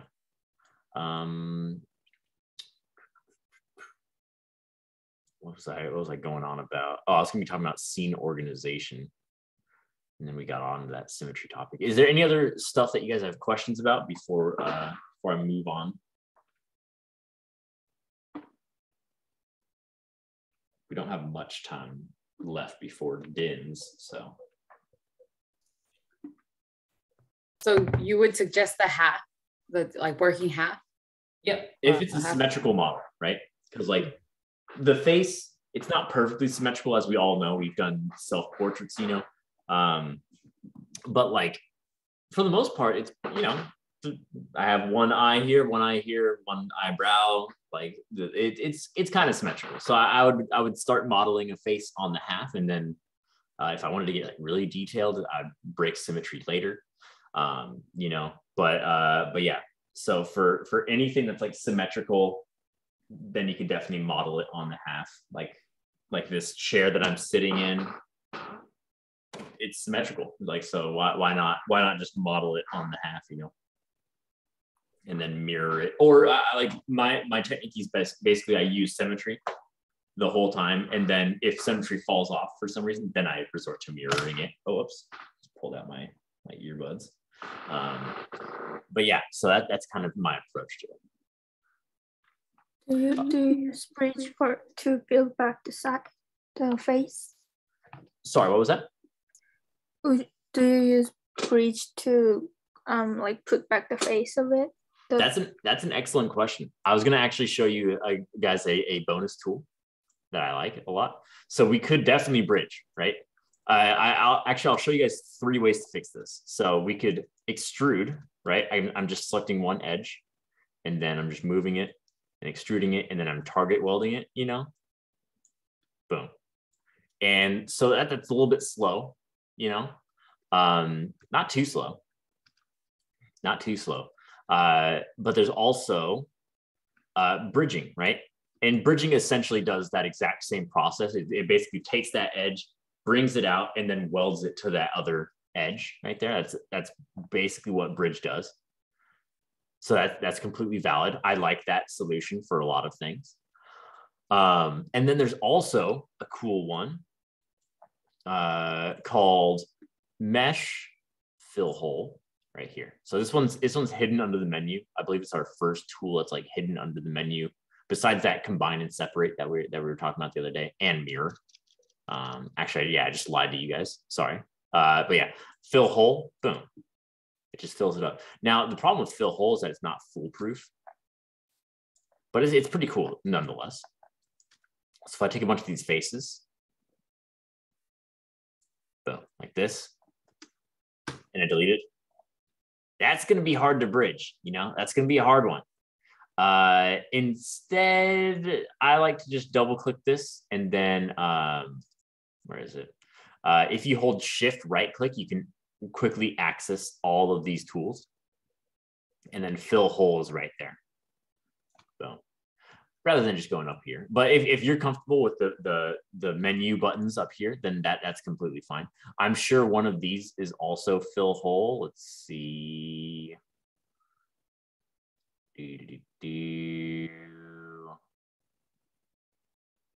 Doesn't look like it. Huh, tragic. Well, yeah. Yeah, well, it's the tool regardless. Mesh fill hole, and then you can just multi-cut across to restore that geo, right? Gotta restore that topology. Gotta fix all of those edge loops. There you go. Oh, missed one. Nice. There we go. So that's another method that I would use, right? The problem with that hole that we fixed though is that it's now like super hard, right? You have like super hard edges over it. If you ever see these hard edges, just go to mesh display with your object selected and do soften edge. And then that'll do its best. Ooh, what are we getting down here? Something might be going wrong. I might have, look at that. So another reason why mesh display soften edge is nice is because it showed me a problem with my mesh that I wouldn't have seen otherwise. See how I have an extra vert right there? Boom. So I'm going to click my object and I'm going to go into vertex mode. I'm just going to select that area and do edit mesh merge. I showed that one last class because that one happens a lot. What's up? Did that happen because of the you bridged it? I think it happened when I showed that example of the extrude. Like, remember when I had this and I was like, okay. You can just extrude. And I must have just not undone it completely, you know? So I think that's what created the problem. Okay. Because yeah, remember, be very careful with extrude. You got to either move it or undo it. Or you need to scale it or like do that little like offset stuff. So there's a lot of options, but like you got to move it immediately once you make it. But yeah. So the bridging, that one won't create that kind of problem, right? Where you have extra edges, because since you're bridging across, it should be fine. Exactly. Okay. Yeah, it'll be fine. Look at that, boom. And then if it does make it like the hard surface. So if I go to mesh display and then soften edge, boom, looking good. It's not like an amazing because it's like pretty low poly still, you know, but like it's looking good. It's looking fine. But yeah. Any questions about geometry stuff? Any of the tools that we went over right there? I'm going to save, I think, the scene organization stuff for when we get back. It'll be pretty cool. I had a quick question that has to do with something from last time. Could you show us how to look at n-gons again? Like how to see like things we messed up? Because I tried doing it and I did it and it like made my squares with a lot of like it just made up a whole bunch of edges and vertexes and stuff. Okay. Yeah. Confused. Perfect. Okay. That's a good question. So in here in mesh and then clean up, hit that options. And what I'm guessing happened was that you left it on clean up matching polygons, because it comes in with the tool defaulting to clean up matching polygons. And then if you do, oh, look, there's one for non-manifold geometry, thing I was talking about earlier. Very useful, very useful. But what we're concerned with is faces with more than 4 sides. So make sure that that's checked. Nothing else needs to be checked. And I have one right here. And if I click apply, boom, look at that. So it fixed it because we had cleanup matching polygons selected, but then it made it triangles. And you're like, bro, I don't need that. So you can just delete them. Or what I like to do is there we go. I like to do select matching polygons sometimes and be like, oh, there it is. And then if you can't see it still, like if you're on this side, I like to press 4. And then it'll automatically select whatever n-gon you have. Because when you're working on like a whole character, it could be like a part like under like the ankle or something like that's like causing the problem. So it's nice to use this select thing, the select matching polygons, and then pressing F to focus on whatever you have. Again, these could be super tiny faces, so sometimes you might have to move them and just undo to see like what part of the mesh is getting pulled out weird. But yeah, just as long as you know where it's going, just click apply, and then you can fix the geo by just deleting those edges, you know. Got it. Thank you. Yeah, no problem. All right, any other questions before we head off to DIMS?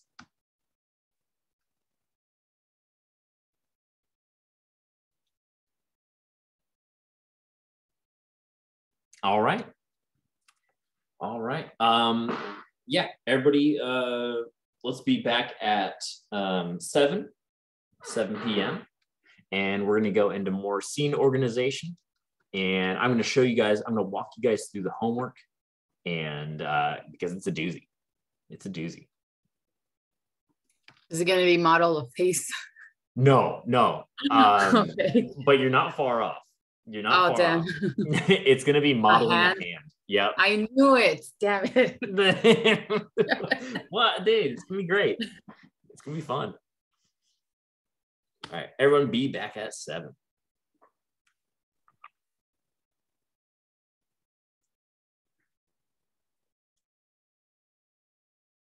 Slowly taking over my life a little bit more.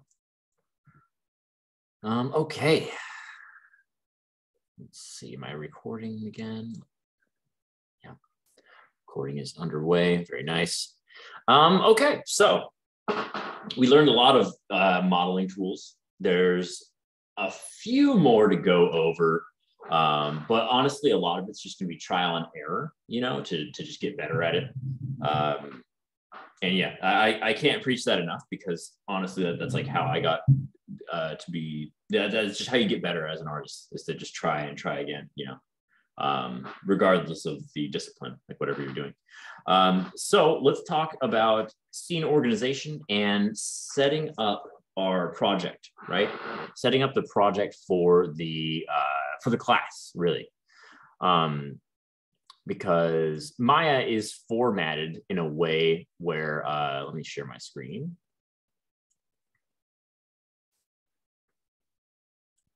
Maya is formatted in a way that's going to kind of come with this default set of folders.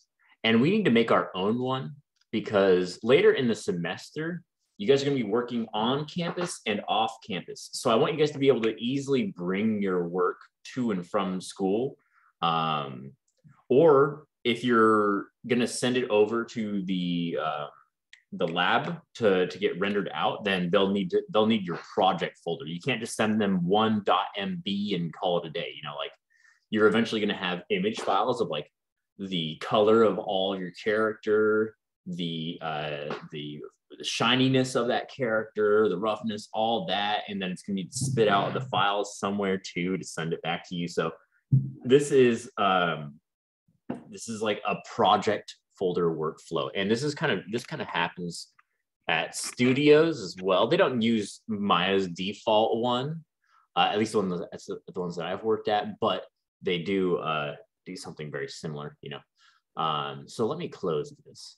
And let's go ahead. And I'd like everyone to do this with me. I'd like everyone to do this with me. What you're going to do is go to File, and then open up this project window. See this down here on the list? It's kind of lower to the bottom. It's called Project Window. So click that.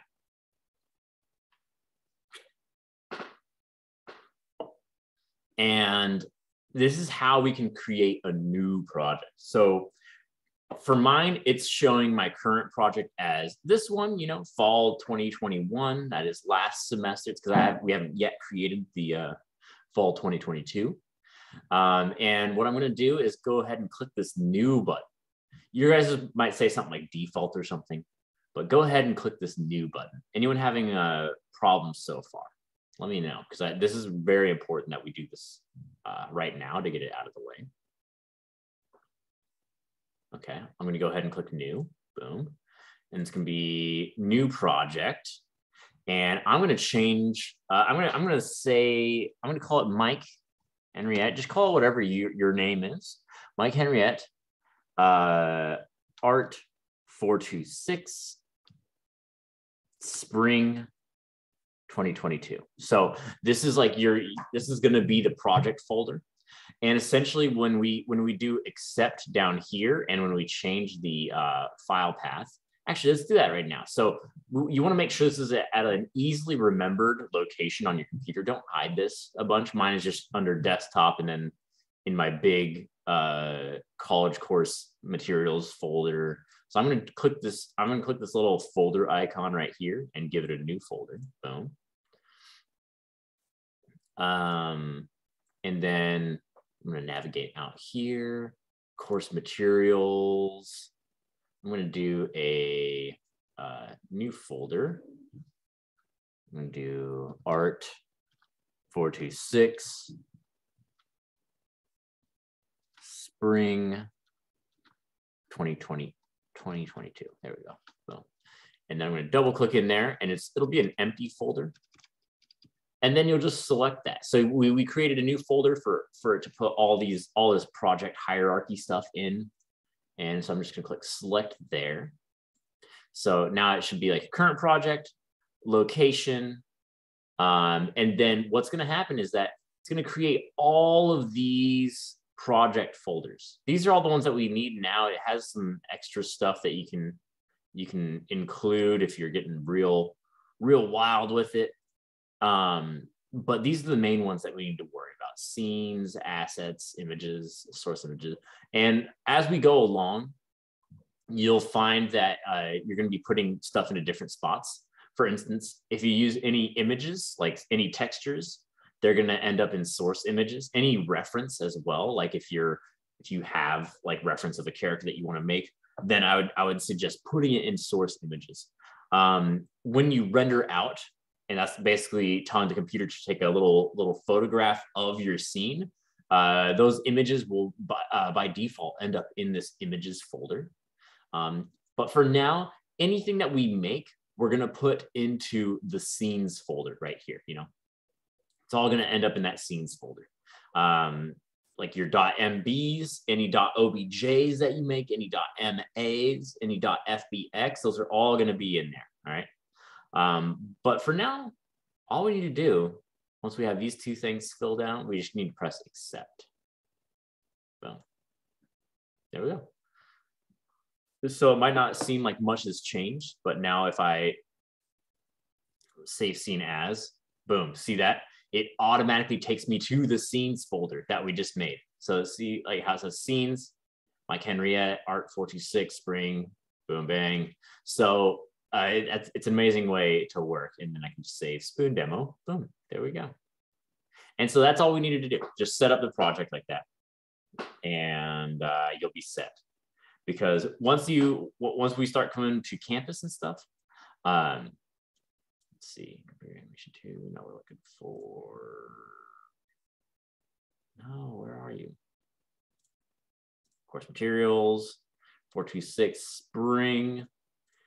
Well, once you're coming back and forth from class, you'll just take the folder above all these, like, so you see how it has all this huge hierarchy in here. Just grab this folder, put it onto like a flash drive, put it onto a little external hard drive, something that you can hook up to the school computers, and then you'll just slide those in, you know. So that'll be great. That'll be great. And we're all set up there. But yeah, so now I just want to start tackling the homework with you guys, because there's a few tools in there that are new. And they'll be, I'll just go over those as we're looking at them. All right, so let's look at course content. You've been away? No. Freaking beach board content. Please. Wait a minute. You think I'm gonna give away my info? No, sirree.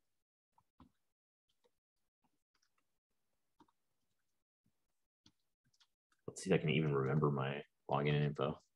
It's been a while. It's been a while.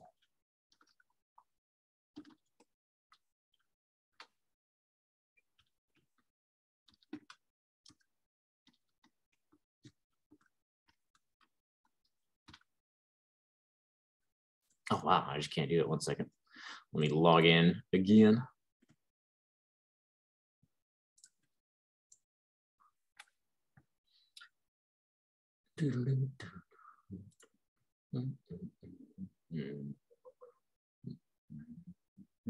Nice, nice, nice. All right.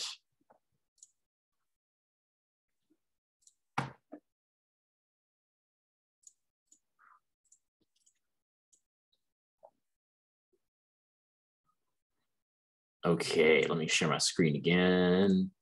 Boom. Perfect. All right, so what you're looking for is we're healthily into the modeling section now, guys.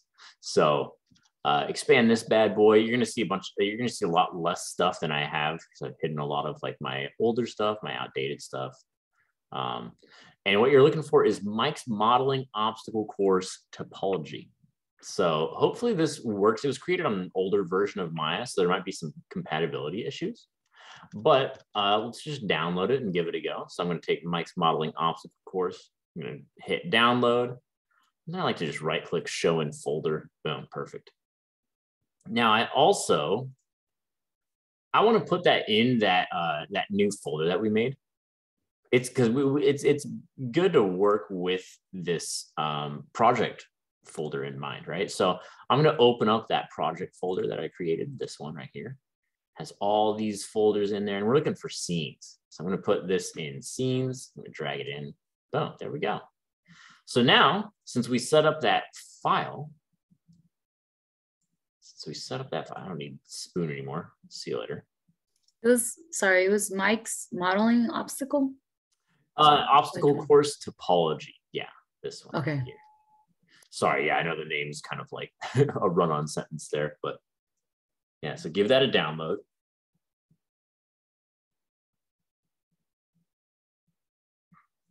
I suppose I could also copy it to Discord as well. I'll put it in the resources folder.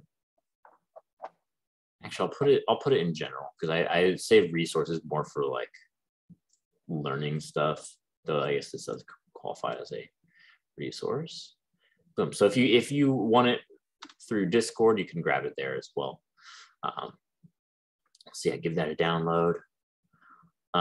And since I moved it into that project folder, into that scenes folder right there, after I downloaded it, it's really nice, because if I go to file, open scene, it just takes me straight to that folder, you know? So it's nice to work with that sort of project hierarchy in mind, because it just gets all your stuff right there. So I'm going to give it an open. Let's hope that things, yeah, sure, I'll save my Spoon demo. Let's hope that things are fine. Okay. Here we go. Here we go, my friends. I apologize ahead of time, because this, like I said, this lecture is a doozy. Fortunately, we've already gone over most of the tools that you need for this. There's only a few that we haven't discussed, and it's mostly in these first two, to be honest, right? So in this file, if you look at your timeline down here, you can see that as I left click on the timeline and scrub, which is something we're going to be doing when we get to the animation stage of things. If you scrub, you got this little crane with a hook on it, and it's just spinning, right? So essentially what I want to happen is, boom, is for the ornament to be spinning with it. And I did that with just a few button presses, but I want to explain conceptually what's going on there. Essentially, if you, this kind of requires you to have your outliner open. Remember, this is your outliner. In order to fully understand it, we need the outliner. So if I go to Windows and outliner, I'll get my very own outliner in the scene. And if I click on this ornament, you'll see that it's ornament. Okay, apparently I couldn't type when I made this assignment, but that's fine. Here's our little ornament right there. And then here is our crane. So we have, if you select on these, you can expand the hierarchy and you can see that, oh, this crane is actually composed of 3 different meshes. You know, you got this base mesh, this mesh, and right here, the tip of the hook, right? So our goal is to get this ornament to spin with that crane. Now this crane is animated, or this base crane is, like this one right here. So that's animated and it's moving around. And so we just need this ornament to be a child object, right? See how this crane object, like the very tip is in this hierarchy right here. We need that ornament to be in there as well. Now, what this is called, this is called parenting when you have a hierarchy like this. So crane 3, this one right here, is considered the child, quote unquote, of crane 2 right here, right? And then crane 2 is the child of crane 1. And then crane 1 is just a child of the entire scene. So it doesn't have like a parent node above it. And you'll see that if you have this hierarchy set up and then you go to like crane 2 or something, as I move crane 2, crane 3 is following it, right? And it's getting a little bit whacked out there because of some values that I forgot to freeze, but that's fine. So let's undo this and get it back into that position. Let's see. Been doing a lot of selecting in here. There we go. So if you move this, you'll see that as it animates, now it's animating with that offset as well, right? So that's just parenting for you. Now, in order to get this ornament into that hierarchy, what we do is, there's a few ways. You can, if you have like a big enough outliner here, you can middle click drag that ornament onto crane 3 and see how now I can expand this view right here.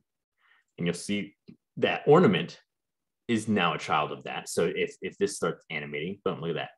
Ornament is spinning with it, right? Ornament is spinning with it. So that's pretty cool. Now we just need to get it aligned. And we can align it with just some basic moving tools, you know, like I can visually go in and be like, okay, I'm going to move it here. I'm going to move it here.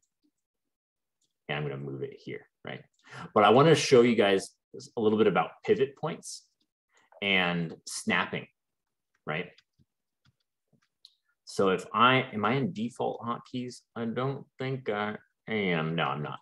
But with default hotkeys, see how when I rotate this object, oh, let's get this. There we go. Let's get it out of that hierarchy. With default with this default pivot point that I set, it's kind of garbage because if I rotate it, look at the object is like so off-centered, right? It's like completely, like I'm not rotating it around the center of that object at all. If I want to return that pivot point to the center of an object, go to modify center pivot. Boom, see that? Now it just found the center of that object and it just snapped it right there. Now to manually override that pivot point, you can press D, and then your manipulator will change like this, right? So now you're gonna want to set it to a certain point on the surface, right? And I kind of want to set it to this point right here, like the underside of that hook, because then I want to snap that hook to the tip of that crane, right? So the way that we can do that is by holding V. Notice that when I hold V, snap to verts becomes highlighted up here, snap to points. So if I hold V and then drag the middle of this, look at that.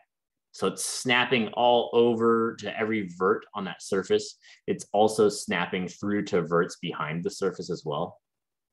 But look at that. So it's snapping, it'll only go to verts on that object. It'll go to verts in the scene as well.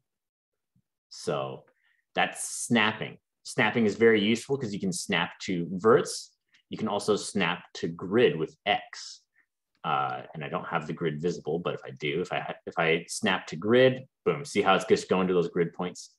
So that's really useful for if we're trying to get something to be on like the center axis of something, like if we're trying to bring this ornament over to world 0 right here, we could just snap it right there with our snapping tools. So that's just snapping. And then since we pressed D or insert's another key that works for this, you'll notice that I can't move the object anymore. So I'm just gonna snap it to exactly where I want that pivot point, boom, by holding V and just dragging on the middle of that. And then I'm gonna press D again, and it's gonna bring me back into my regular tools, right? And I just pressed 5 to bring it back to that shaded view rather than 4 with the wireframe. So now I have that pivot point snapped there. And what I can do now is, look, I can move the object from that pivot point. If I rotate it, it's going to rotate from that pivot point. So that's pretty powerful, especially when we're modeling and we need like a specific orientation of something. And then if I hold V, if I press W to go in my move tool, and then hold V, now I'm snapping on verts in the scene, and I can snap it straight to that little hitch right there. Boom, perfect. And then I can be more precise and do it like that, right on that hook. And then next step is parent it. So remember, you can middle click drag, and then it'll be on crane 3, and then you're set. This part of the homework is done. Alternatively, you can select the child object, the one that you want to be the child, and then shift select the parent, and then press P. Boom. And then see how it appears in there. And then to get it out of that hierarchy, if you need to, you can just press Shift P. Boom. So P and Shift P. Those are the keys for that. And remember, sorry, what was that? I was trying to put on the ornament. What was the P? For sure. Yeah. So that's for parenting. So if once you get it into the correct spot and you want to have it in this hierarchy with the crane, you can select the child object, this one, and then select the parent object. So I'm going to select the crane, number 3, and then I'm going to press P. Boom. And then it'll snap it into that hierarchy. And then to get it out of that hierarchy, you just select the one you want to remove from that hierarchy and press Shift P. Boom. There you go. So you select the child first and then the parent. Mm-hmm. Okay. Child and then parent. Now to select multiple objects in the outliner, you hold Control. That's how you select multiple ones. But in viewport, you hold Control and Shift, or just Shift. Shift is a little, like slightly different. There's like some nuance there, but for the most part, that's true. Can we see how you did the pivot one more time? Absolutely. I was too busy looking for the center pivot that I missed. Yeah, no problem. Oh yeah, center pivot, by the way, is under modify again. So if I have like a really wacky pivot point, like out here, boom, modify center pivot will bring that right back to the object. So it's super cool. And then to modify the pivot and make our own, you can press D if you're using default key bindings or insert, either one, and you'll get this UI. Boom. And so you can get your pivot point to be anywhere you want in the world. But I want to snap my pivot point to this vertex right there. So if I hold V, boom, you'll see that this highlights a different color, and then this becomes a different little, it like looks a little bit different. See what I'm holding at? So that's how you know you're snapping, and then this will snap to any vert in the scene. I'm just going to snap that to the bottom of that ornament right there. Nice. There's also, you can also snap on each axis too. So if I wanted my pivot point to be as far over as this right-hand side of the ornament over here, but at that same level, I could snap only on X, you know, I could snap with only this red axis. You see that? And I could just drag over to that rightmost point. Boom. So that's going to help with precision. You know, you can really get precise that way. I want to show you before I forget. So that's how you modify the pivot, right? And then remember, to get out of that, you press Insert or D, either one. You can also snap with like your other vertex tools, you know. So if I want it to be out as far as this one, I can go into this view and then hold X and then snap with V. See that? So they're all getting to that sort of that level. And so yeah, this will definitely help with precision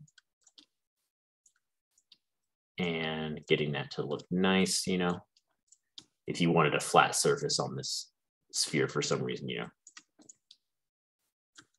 There you go. But yeah, so snapping, very important concept to understand. And then again, just to show it, with my W tool and my pivot point set up, I can just hold the V and then snap it to that crane because I have some verts right there. I might need to center it depending on which vert it's snapped to, you know. And then after that, select the child and then the parent and then press P. So now when you scrub the timeline, look at that, baby. Look at that. We got a little wrecking ball. We got like a little wrecking ball right there. Very cool. All right. So that's one down out of the as a homework. Oh, also on YouTube, I have a walkthrough of just the homework, you know, that you can follow.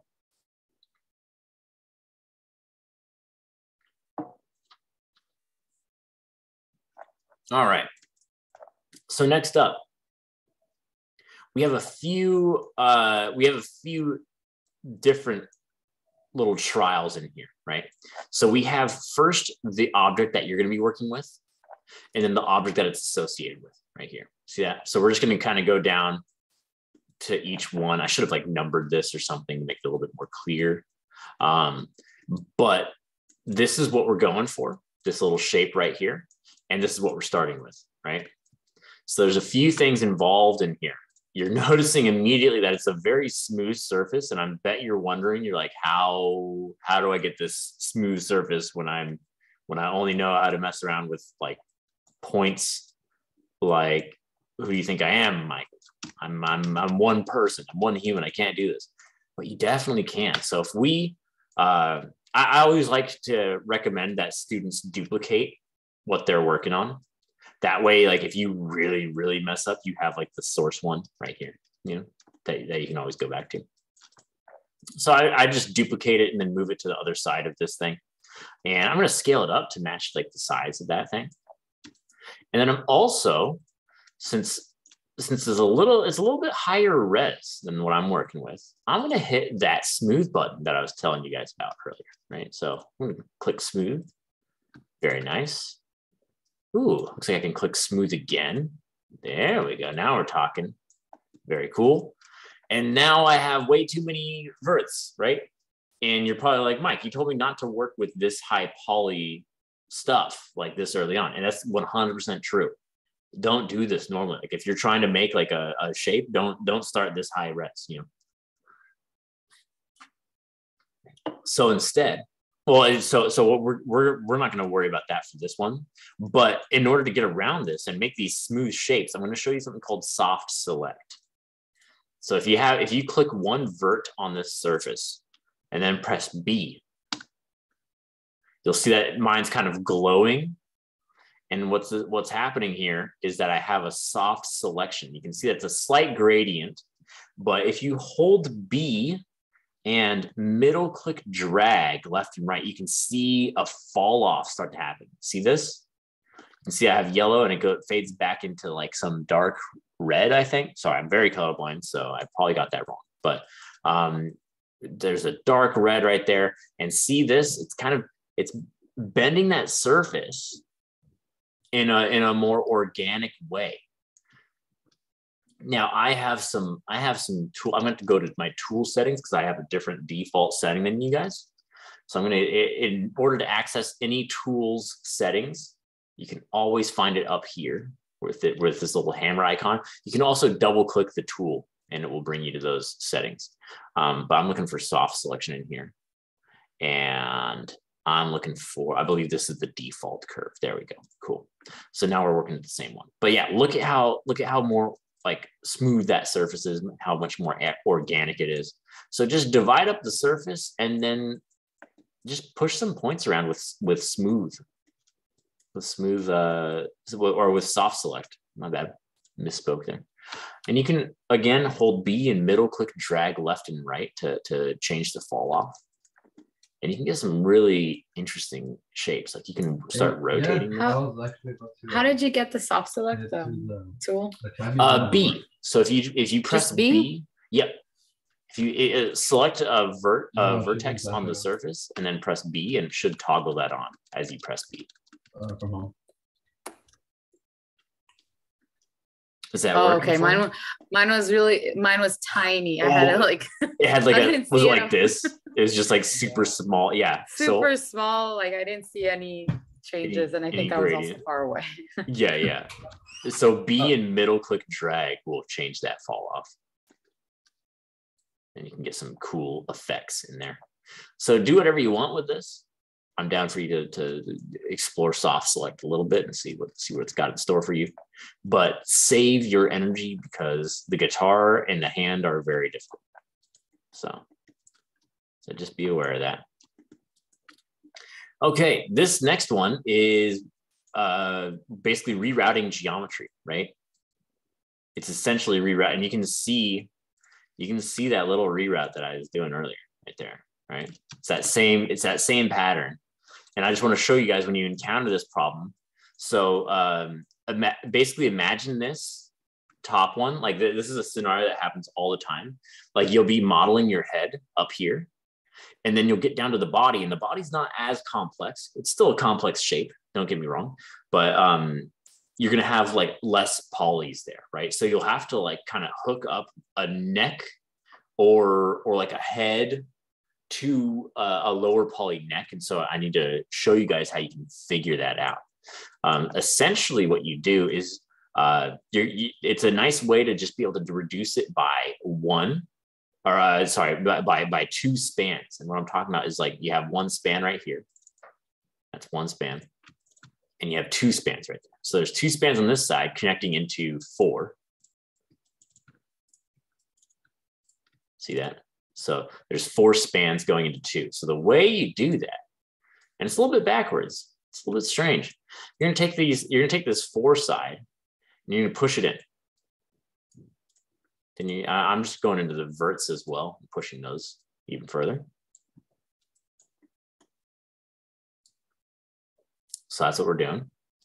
And then we're going to go to the modeling toolkit, and we're going to take these 2 right here, and I'm going to extrude those outward right there. See that? So now I extruded those out, and then let's target weld. Actually, I'll hold and wait for everyone to get to that point.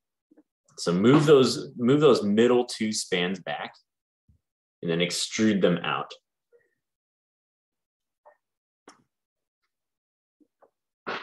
Can you do that again? Oh yeah, absolutely. Real fast. Yeah, for sure. guys, I'm always down to go over something again, you know.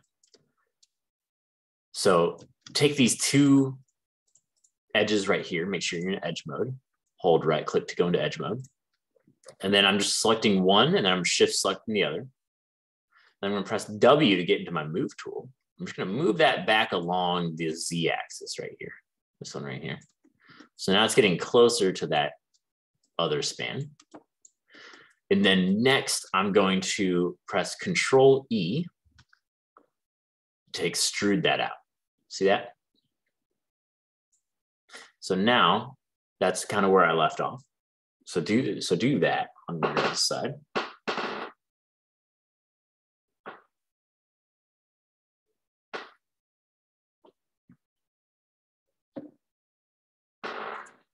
Next up, we're going to be going to target weld. So I'm going to target weld, and I'm just going to go into vertex mode. And I'm going to target weld this vert to that vert right there, right? I'm just going to spread those out essentially. See that? And now, presto changeo, we have the same amount of spans on this side as we have on this side. See that? And then we can simply bridge across. Boom, look at that. Look at that. And remember, to bridge, you have to select the same amount of edges on both sides. So just get all those selected and then do bridge. Boom. I'm gonna do the same here. I'm just gonna bridge across that. And it's basically the same solution that we do over here to fix this span as well. Same exact thing that we did over here.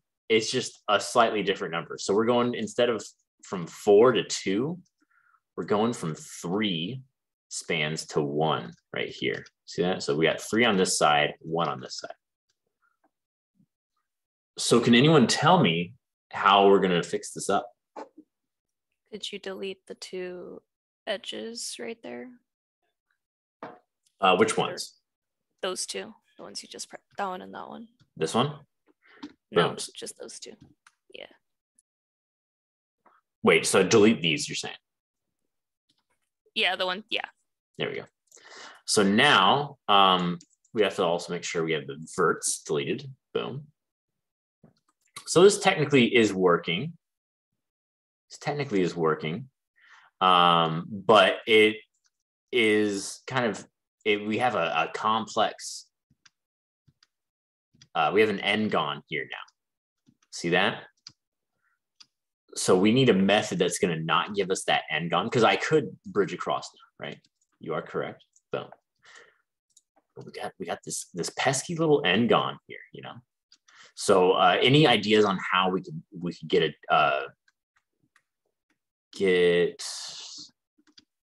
that fixed up?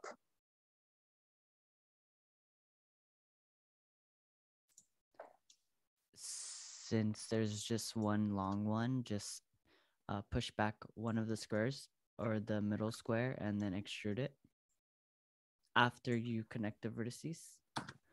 I mean, just kidding. You extrude it, then you connect the vertices to each other on both ends. There you go. And Jesse has got it. Yeah, Jesse got it right. So now you bridge across as well. But yeah, that's exactly right. It's the same solution. You just push that middle one in and then you just go connect that geometry. Basically, it's just showing you, it's just reiterating that you can reroute that geometry, and then that will conserve edge loops as well on the other side. So you'll commonly see this sort of shape pop up in people's objects that they model to save on, you know, density of the mesh, right? You don't want to get too dense in certain places. But yeah, good stuff, y'all. Good stuff. Very good stuff indeed. Okay. Can you do that again? I don't know. Yeah, yeah, absolutely. I'll do both sides fast as well, just so you, because I sometimes I find like it's not breaking it up into the whole if I go like that slow as well. So I'll do it fast and I can do it slow. So boom. So the method for reducing and redirecting that geometry. Select the middle edges, move them back, extrude. There we go. Then target weld those to the sides. Boom. Then that's going to give you that geometry shape. See this diagonal in there? That'll let you reduce that poly count a little bit, right? Because we could have done this, you know, by just target welding to the sides here, and then going into edge mode, and then bridging, you know. But then you have that triangle there. I want to show you guys that you can get around the triangle and use quads instead, right? Because we have this pesky little triangle. I want to show you guys that you can use quads, right, for this sort of shape. All right, and then here there's just a 1-to-1 right there, bridge, and it's the same solution over here, you know. So move that back, and then extrude it out, and then target weld. Oops, got the wrong one there, and then bridge. Okay, because I didn't move it back. I just like left it there. Yeah, like it really helps visually moving it back, because like as soon as you move it back, you're like, oh, okay, that's the hole where like the new faces go into. Yeah, I just saw like maybe the line got thicker, so I was like, wait, I don't know if I did this right. Right. All right. Awesome stuff, y'all. Okay. So I'm going to go through this. Oh, any questions about any of these previous ones before I move on? Want to make sure everyone's. Again, what was the key to attach the ornament to the crane? Oh, yeah, absolutely. It is, boom. What you do is select the ornament, shift select the crane, and press P. Boom. There we go. When I did that, it didn't, it added the crane to the ornament and not the ornament to the crane. Oh, you might have selected it in the opposite direction, in the opposite way. Remember, it always has to be child and then the parent. Okay, let me try again. So make sure you do ornament first, and make sure you undid the previous parenting as well, in case you like scrambled them up a little bit.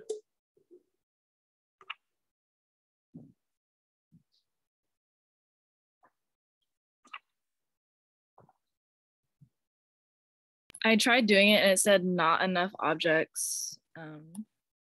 Make sure you're hold right click. Make sure you're in object mode.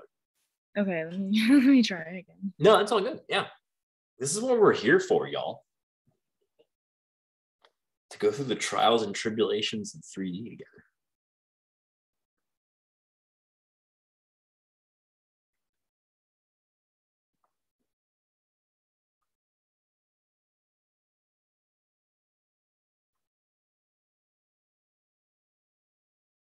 And when I press shift and I select that little hook of the crane, it in my outliner, it highlights the whole crane parenting thing. Is that what it's supposed to? You might have parented them strangely. Wait, are you selecting you're selecting the tip and it's highlighting everything? Yes. Because see, if I select this right here, it highlights everything because it's the parent object, you know? Right. Could you go into your outliner and could you see if crane 1, 2, and then 3 are in like this organization pattern right here? They look like it to me. That's weird. Wait, yeah, I don't know. Would you mind sharing your screen? Sure. Let me enable screen sharing. Watch it work when I share my screen. I'm gonna be dude, no, that happens a freakish amount of times. Like, you don't know how many times I've called my boss over and been like, what's going on? And then she's just like, everything's working, Mike. Like, what's wrong with you? Like, it happens so often. Did you enable it already? Yeah, it should be ready for you. Okay. Then let me just make it bigger. It's kind of like it's kind of hard when I'm like watching you and doing it at the same time. Oh, dude, yeah, I completely understand. Like, my window is like this big, so I have to like. Let me see. Okay. Yeah, it looks like you selected them correctly. Okay, here, let me try again. Let me And then just press, you should be able to press P right now. And okay, so yeah. here's the ornament, right? And Yeah. then okay, let me just go up there. And then shift and then click the little thing. Yeah, and then press P. Is it? And then yeah, so now you see that little plus sign next to crane 3. Oh, you can okay, click but that. I wasn't doing that before. Yeah, dude, it's something about like, I don't know. It's like Schrodinger's Maya problem. Like it'll work as soon as we get more observers on it. But when I was doing it before, this was still down there, and then the crane 3 was attached to the ornament, and like I was selecting it. I did the exact same way. I don't know. Yeah. But, okay, that was it. And then for the one that you just demoed, you were demoing on this one. Mm-hmm. Okay. All right, I'm just making sure. Yeah, I would always recommend duplicating it though, in case like you mess up, So and remember, guys, the hotkey for duplicating is Control D with the object selected. Okay, and this is all that you were doing, right? Like you were just yeah, you're pretty much almost there. You did it on the wrong side though. See how that's gonna hook up, and it's gonna be 2 on that side, and okay. So it's a little bit wrong, but it's not nothing too crazy. Oh, okay. Well, I'll figure it out. Yeah. I was gonna ask also, like, I know that so I was looking right now after, and I have those hard edges. Is it because the way I was moving the edges and vertices when I was doing the last? No, that's completely. I have hard edges as well. See that? Oh wait, you don't, because I'm not screen sharing. 1 second. Here we go, screen share. Boom, there we go. So I still have hard edges too on this. Okay. To fix those, you can just click that mesh surface and then go to mesh display, soften edge. So, there you go. And it has some like rippliness, So this is another reason why we want to avoid triangles as well, because like these are more commonly created when triangles are being used, but not all the time, So that'll just come with experience. I'm not gonna worry about that just yet, So yeah. Okay. Any other questions before we move on to the guitar?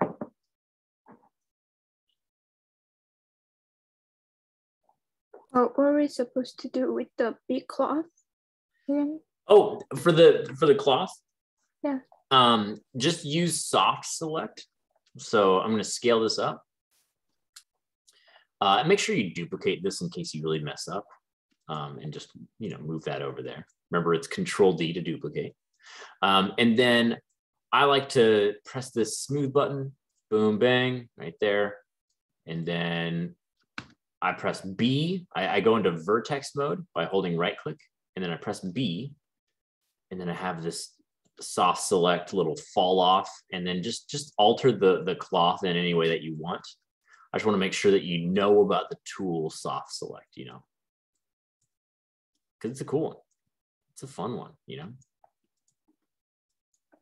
in what circumstances do you usually use soft select? Is it clothing? If I'm not so much clothing, but like if I'm like think about it, if like I'm working on like the profile. Oh wait, sorry. Yeah, I'm like working on the profile of like a face or something, and I want to pull out just a clump of verts in there. That's when I'll commonly use it. Is if I'm like modifying a bunch at one time, because if I don't use soft select and I start trying to pull on this, and I'm like, okay, here we go. Let's move this over. See how like jagged and stuff it becomes at the edge of this. Yeah. So if I press B and then just give myself a little bit of a fall off, it becomes much more gradual and much more easy to work with that way. Gotcha. Okay, sweet. Yeah. All right. Any other questions before we hit the guitar? How did you get all those verts in the cloth one? Because I saw it was just a little bit of squares. Oh, yeah. And it looked like a whole lot of them. Mm-hmm. Yeah. 1 second. Let me Control Z. And there we go. So this is what you start with. This is there's this smooth button right here, and I believe it's under mesh as well. Mesh smooth. If you click that, it just gives you a more dense mesh. Now, I want you guys to know about that button, but be scared of it, right? Because like I don't want you guys to go super high def when you're just starting out modeling. You know, like if you look at the guitar, it's pretty low poly. Like you can just see the faces on it and you can count them. Same with the hand. It's not super dense. It's more dense than the guitar for sure, but you know, it's still not too bad. All righty. Any other questions? Any other questions, my friends?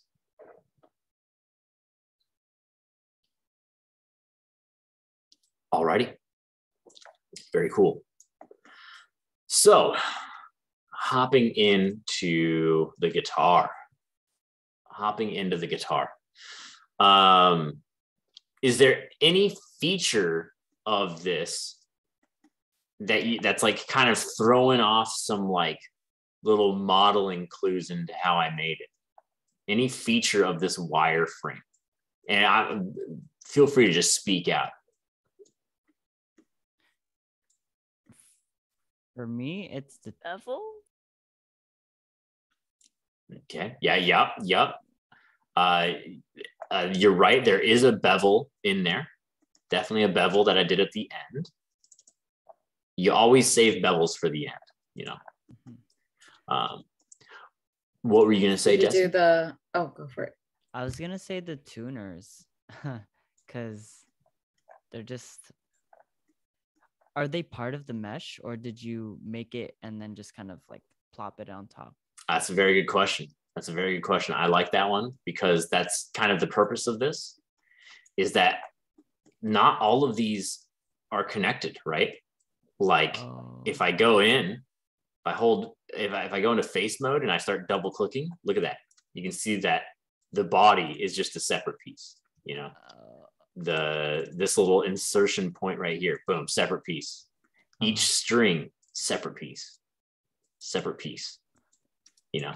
So I want to make sure you guys know that you can craft things out of separate pieces of geometry, if it makes sense, you know. Like if you were doing like a person, like just like their body, like that would be one continuous mesh, right? Because like we have skin that connects every single point. The eyeball, however, it's not going to share any of the points of the skin, you know, because that thing has to rotate around in the eye socket. So that's going to be like an object like this, you know. It's just going to be like a free floating little thing in there, you know. So yeah, that's kind of the purpose of this. Any other features that you guys see? So someone was going to call something out about the guitar. I want to make sure. Was it the extrude and offset? Look at you guys. Yep, exactly. There's also a bonus cool feature that I use in there that I'll show you guys. But yeah, exactly. Look at this. Ivy is talking about this right here. Remember how if you see this shape of an edge loop defining like a feature, then there's a good chance that it could have been made from an extrusion that you either scale down or offset inward. So yeah, awesome stuff. I love your guys' observation. It's always great hearing you guys talk about stuff like that because, yeah, it warms my heart when you guys are learning. So you'll also notice that I gave you only a cube to start with. And you're like, Mike, what's wrong with you? How can you do this? So this is purposeful. You know, like, as I said, you can make any object from a cube, right? Any object. So we're going to go ahead and do that, you know. So first things first, let's get a line of symmetry going. Boom. So our good friend multi-cut and then control middle click right there. It's going to give us that line of symmetry. And then I'm going to make the body of the guitar first. I'm going to make the body. I also recommend duplicating, but at this point, you guys don't even need to duplicate. You can just bring in your own cube. You guys are good enough for that, you know? And then I'm going to cut this across. So like I said, we're going for big shapes, right? I'm just kind of moving this to be the scale of that guitar, starting there. And I'm just going to get a division in the middle, right? And this is going to be like where we kind of squeeze that together. At this point, however, I'm going to turn on symmetry, Object X. And you can find symmetry under your modeling toolkit or up here. Both are the same tool up in this little spot right here. Both of those are the same. So now what we're going to do is pinch these inward. And I need some roundness here, right? So let's go through, and I'm just going to cut. So I'm just going to do a multi-cut, right? Because if I do a multi-cut, that's going to give me another vertex to work with for this sort of bowed out shape of the body down there. Then I need to round out these corners, right? This is far too pointy. Also note that I'm selecting through the mesh a lot, just because I know where those points are under the surface, you know? And then I'm also, you're seeing me probably move stuff in one click like this. It's important to note that I'm not moving it with the center axis, right? Because I want that body to stay flat. But if I start moving it with the center axis, like that looks right from this perspective, you know? But as soon as I move that camera, look at that. It's all like warped up right there, right? So make sure that you're moving it on each of these axes right there, the blue and the red only. Otherwise, you're going to get some weirdness with that up and down axis. So I use this little, I think it's a yellow box. I don't know. As I said, I'm very colorblind. So I use this like yellow one that moves the blue and the red at the same time. And there we go. So in case you're wondering how I'm moving those points so quickly into the correct position, that's how I'm doing it. That's how I'm doing it. So I'm going to multi-cut this one as well to make this other bowed out shape. And then let's just push this back in. There we go. Kind of getting like a peanut shape to this guitar right here. Now I want a little bit more definition in this. I want a little bit more definition. Like these, like the shape reads nicely from far away, but you zoom in and it looks like something that you'd find on like the Nintendo 64, you know, very low poly. So let's go to multi-cut and let's give ourselves a multi-cut across like this for a little bit more definition there, right? And then as soon as you make one of those cuts, guys, just start refining that shape, right? Start refining it. If you wait too long, then you're going to end up with a bunch of multi-cuts that aren't refined looking, and you want to make sure that you're able to really get a clean shape in there before things get a bit too crazy. I'm going to get another cut in here as well. Fine, let's do one right here too. Let's get fancy. See, I'm just dividing that up. I can do multi-cut and then just middle click right there and get that. I'm going into vertex. And I realize that I'm going fast for you guys, but I just want to make sure that you're seeing it kind of happen in real time. And we can always go back. We can always go back for it. All right, and then I'm going to make a multi-cut here as well. And let's do one on this side too. So we're going to get a nice smooth shape to this. Very nice. Very cool. Very cool. All right, next up is this hole right here. And Ivy completely nailed it in the recommendation of using an extrude on this. Now, I'm gonna give you guys another bonus tool. This one's not super recommended, but I love it. It's like a super cool tool in my opinion. If you select any amount of faces in here, you usually want to keep it like an even amount, right? Where it's like a 4x4 or a 2x2 like this. If you go to edit mesh, there's a circularize button. And if you click that, boom, look at that. Isn't that super sick? just makes it a nice circle, just immediately. So that's really cool. I love it. I want this hole to be a bit bigger though. So I'm gonna have to turn off, like if I scale it up right now, see how it's scaling it a little bit oblong? This is one of those situations where you need to turn off symmetry. So I'm gonna turn off symmetry. And I'm just gonna select those again to get it dead center in that. Then I'm just gonna scale it up. So now I just have a bigger hole than before. And then we do Ivy's recommendation of Control E and then offset. So we're gonna offset that inward. And then I'm gonna Control E again and push it down. And then I'm gonna just delete those. Boom, there you go. Simple. Freaking. Wait, where was the button for the circular? Oh yeah. To make absolutely. Let me go back. There we go. We're turn off symmetry. So just select those faces. And then you're gonna go to edit mesh, circularize. Oh, okay. This one right there. Yeah, always be aware that there's gonna be some bonus tools that are hidden under one of those menus in there, you know.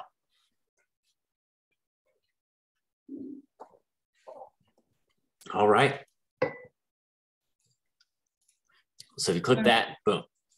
I have another question. When I move the vertexes on like I guess my box, it doesn't look like that. Like the bottom of the rectangle stays like rectangular while like the top vertices like move. Am I don't know. Are you? Yeah, I think so.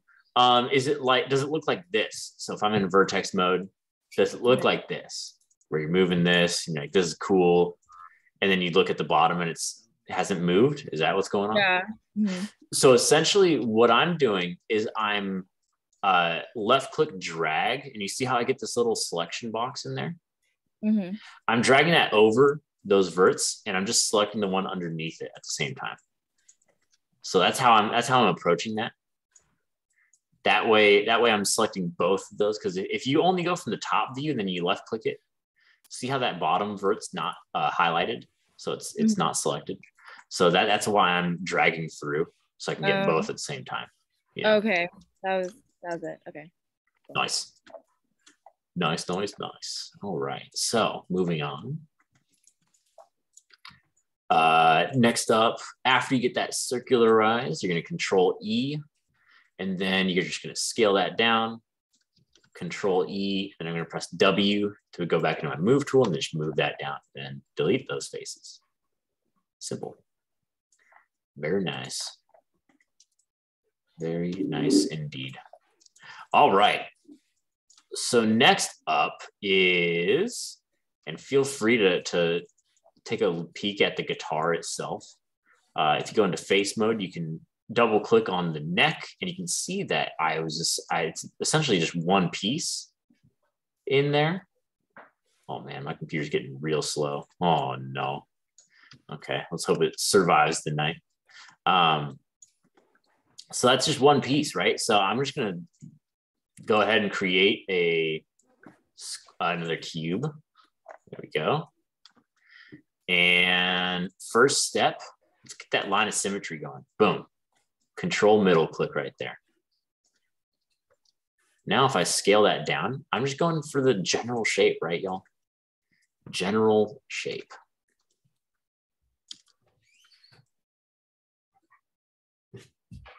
There we go. Looking good. Just the general shape, that's all.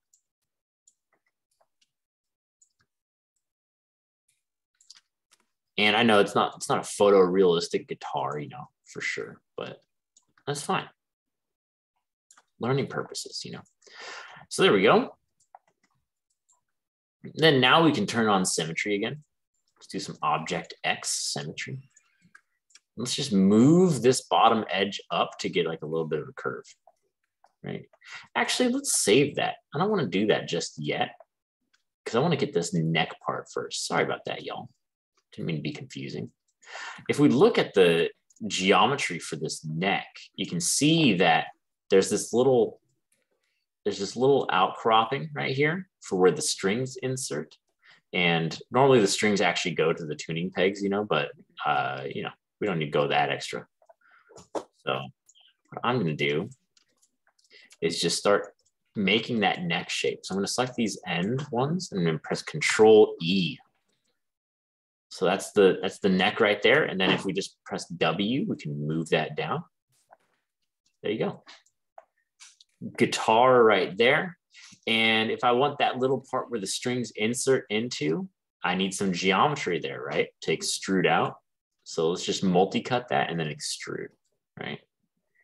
Boom, there we go. So now we have that. And next up, let's make some strings, right? So I first want to start pushing this back, right? Give myself some room. And oh, I also forgot that I want to get a nice rounded bottom on this. So let's move this like that. And then let's also give myself, I'm going to do some multi-cuts on this. So there we go. And we can get an even more rounded shape to this, right? Nice. Very cool. If you wanted to go over here and drag through to select these, you can move all these verts up here and then just make sure that these, oops, that these conform to that, to the hole. There you go. So that's looking cool. Mike. Yeah, what's up? But can you go back to the to where you how you made the bottom part of the hilt rounder? This part? Yeah, that part on the bottom. Yeah, right there. On the bottom. Okay, yeah. So let me just undo what I did. So I'm going to delete those edge loops right there. And then I'm going to move this edge loop down. There we go. Very cool. So this is basically what we had. Just that like rectangular piece. And then since I have this middle geometry right here retaining that shape, if I move these outer ones up a little bit, see how it becomes pointy right there? Like that's all right. It kind of sells the effect. But if we add some edge loops there and then select those new ones that we've made, we can really round that out. See that? Oh, okay, yeah. Yeah. Nice, nice. And then again, you can always refine the shape of these bad boys right here and get a nice curve to that. All right. So next up, the end of this neck has a little bit of a like a bow to it right there. You see that? See that for like on like the tuning board or whatever. So in order to get that geometry right, we're gonna need to get some multi-cuts in there because we need verts to maintain that silhouette of the object when we're describing that surface. We need them there. So I'm gonna go into vertex mode. Remember to drag through your mesh, boom, to select at the bottom as well. And then just grab those and push them out a little bit. Push them out a little bit. There we go. And then I'm going to go into multi-cut mode again. Divide it up a little bit more. Don't be afraid. Don't be afraid. Just a few subdivisions won't hurt us. They could be annoying if you add too many, but this is not too many for right now. Boom. There we go. So now we have that same sort of effect going on. I like it. I like what's going on. Very cool stuff. Next up, let's make some strings, right? Now we could make a string out of a cube, right? We could do it like you saw me turn it into a cylinder before, but you know, I'm not going to bother with that, you know. So let's just scale this. And I'm going to scale it down on the blue and the red at the same time with this little box in between. Just get a nice thin string shape right there, right? Let's scale it up. And then I'm going to rotate. Now you can either type in the exact rotation value, or you can hold J and kind of rotate on 90 degrees right there. See that? So if you hold J while you're rotating, see how it snaps to different angles. So that's very useful for situations like this where you're like, oh, I want to rotate by 90 degrees. Why they put it on the key J, I'll never understand. That's such a weird key to have a hotkey on. Like, what kind of madman creates a system like that? But, you know, it is Maya, so understandable. Here we go. Let's scale that out. There we go. So now that string is right there. It's kind of inserting through. Let's push it back into the little board right there. And then next up, you just Control D and then move over. Control D, move over. Control D, move over. Control D, move over. And Control D and move over. Boom. So nothing too crazy there. It's just a bunch of different strings kind of duplicated and placed into position there. All right. Now let's do this little simple guy right here. He's just a cube that's like kind of long and has a bunch of divisions on it, right? He's just another cube. So let's do that. I'm going to turn off symmetry while I'm creating this axis of symmetry. Remember that? I'm going to turn it back on. Boom. There we go. Now we're talking. Now we're talking. And then we're going to multi-cut this guy up. Boom. Boom. See that? Now this one's like actually pretty simple, you know, like that wasn't too many steps. And then if you look at mine, I just cut it up a bit more and then refined the silhouette of all those pieces. But yeah, pretty easy peasy for that guy. Then next up is the tuning pegs. Tuning pegs are a little bit more difficult. So let's get one of these. Oops, let's turn off Object X symmetry. There we go. Any thoughts on how I created this object? Anyone have any idea? What is your guys' theoretical approach to this? You started with the cube, of course. Yep, classic, yeah. And then you... Sorry, what was that? You combined different shapes? No, this is all one shape in here. All if one that's shape. the case, I am thinking that you just did the circular extrude thing, but instead of going inward, you went outward. Mm-hmm. Yep. Jesse is correct.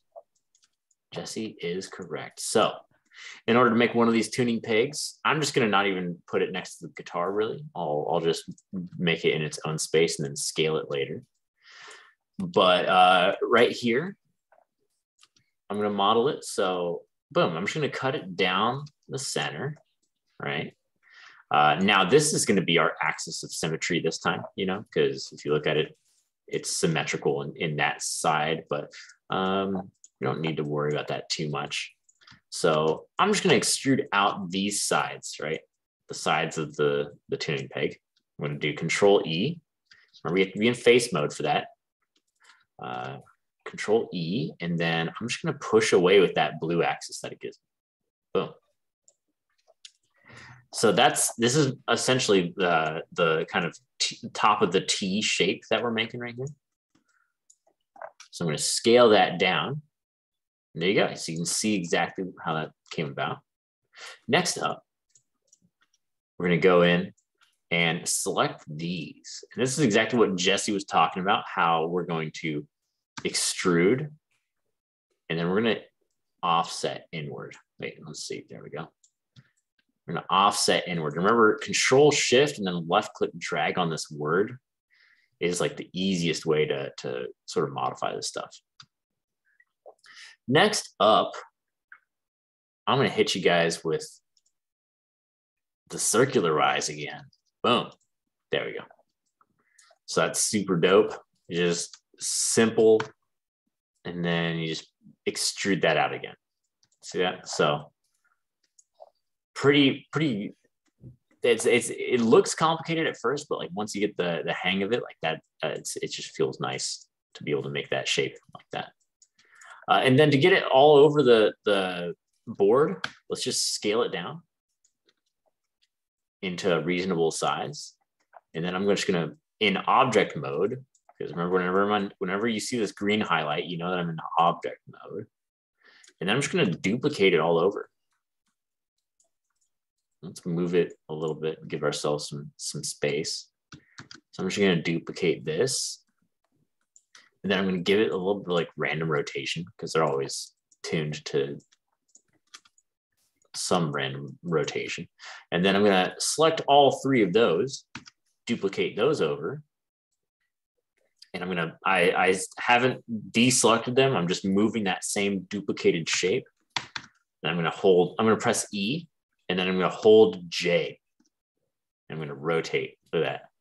See that? Hoo, hoo, hoo, hoo. They're going wild. And then you get that set up right there. And you can rotate them again, and then it'll give them another sort of random feeling rotation. There you go.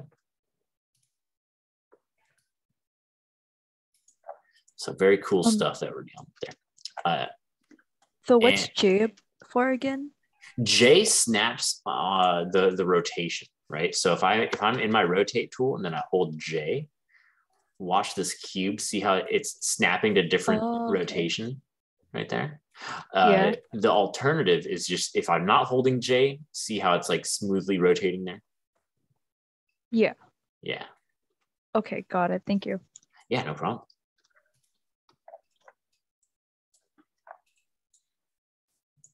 All righty. So that's the guitar. That's the guitar right there. Not too difficult. Of course, this one, I made it so if you press 3, then it smooths out nicely. Oh, everything except for this little guy right there. He just looks like a mustache or something now. So I'm just gonna show you if you wanted to create some retaining edge loops on this. Remember, since we have clean topology, we can just double click all of our edges, right? You can just double click all these guys. And then we can go in and bevel. Boop. Let's do 2 segments. And there you go. So now when I press 3 again, look at that. That shape is retained. Oh, I missed some over here. No problem though. But yeah. So lots of cool stuff. This is when we can start making some real shapes in modeling and like actually get some cool results. But yeah, so that's good. The guitar. I'm gonna head over to the hand. I know you guys aren't done with the guitar. That's why it's homework, you know. So you can work on it at your own time. But I'm gonna move on over to the hand, and then I'll stick around and answer some questions after. So the hand is a little bit of an upgrade in difficulty, right? So I give you guys a cube, another cube, classic cube. I'm just gonna duplicate it and move it over here just so I can get it closer to the hand. And yeah, I'm not gonna lie, the hand is definitely a step up in difficulty. The guitar is difficult as well, but for different reasons. Hand is difficult because it's just like, oh man, how do I describe a hand at this point? You know, like I don't know many tools, you know. So let's just break it down.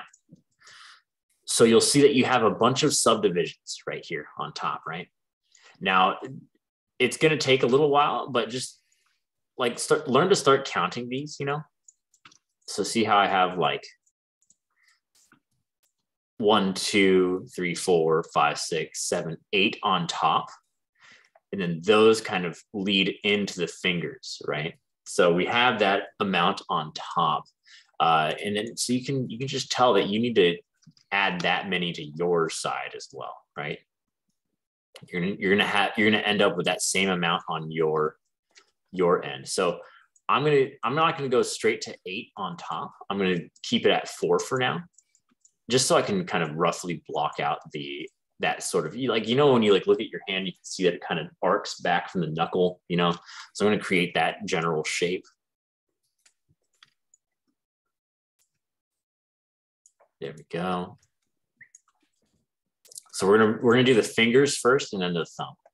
It's gonna be our approach. Here we go. Let's move this up. So now, like currently, you can kind of see where this is all going to happen. So if I extruded this out, you can see that this is going to be the thumb. I know this does not look good, but then if you extrude this out, it's going to be the index finger. If you extrude this one, boom, and these two, boom. So you can see how that hand is being created. It's just a matter of kind of bringing it there, So my approach is going to be to, let me undo all these extrusions. Ugh, gross. There we go. My approach is going to be make like a little base hand, right, and then create one finger and then duplicate it, right? Because I don't want to be stuck doing the same finger over and over. Like it's going to be a little bit torturous. So let's avoid that, right? So I'm going to show you a new tool. It's called Extract. I think we actually did it the other day, come to think of it. But it basically will separate out a piece of geo.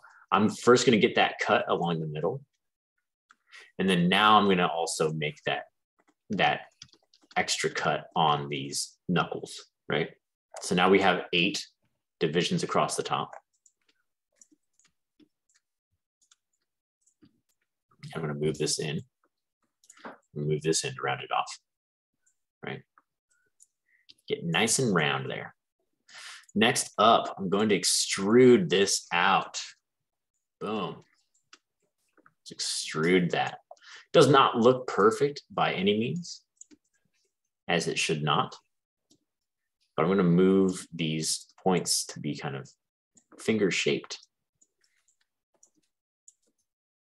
So there's just an extrusion, and then I'm moving those edges, right?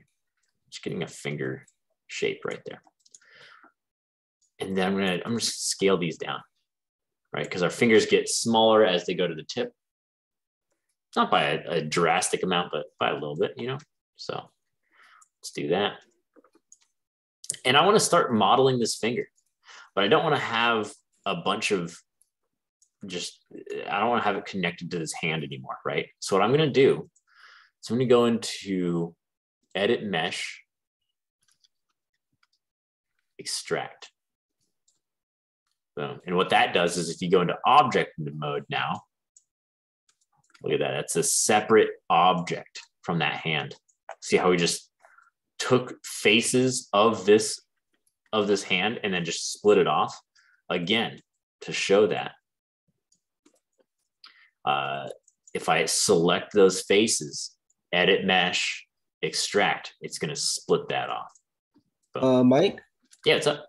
The difference between extract and separate is that extract keeps it on the same basic, the same like, I want to say layer, but it's not layer. It's like the same like shape, right? They're different shapes with extract, right? Yeah, so, no. Yeah. I'm talking about separate if like they become two different forms or two different. I'm not sure what the term is for. Yeah. Two different objects, right? Yeah. So I'll just go over that again because it is an interesting concept, right? So I now have 2 objects in Maya. You can see that they're right here. If I 1 second, let me delete all by type history. Boom. Let me get these out of here. Boom, there we go. So there are 2 separate objects in Maya, right? Now, if I select both of them, like if I drag select over both of them and do mesh combine, look at that. So now it's 1 object. See that? polysurface 10?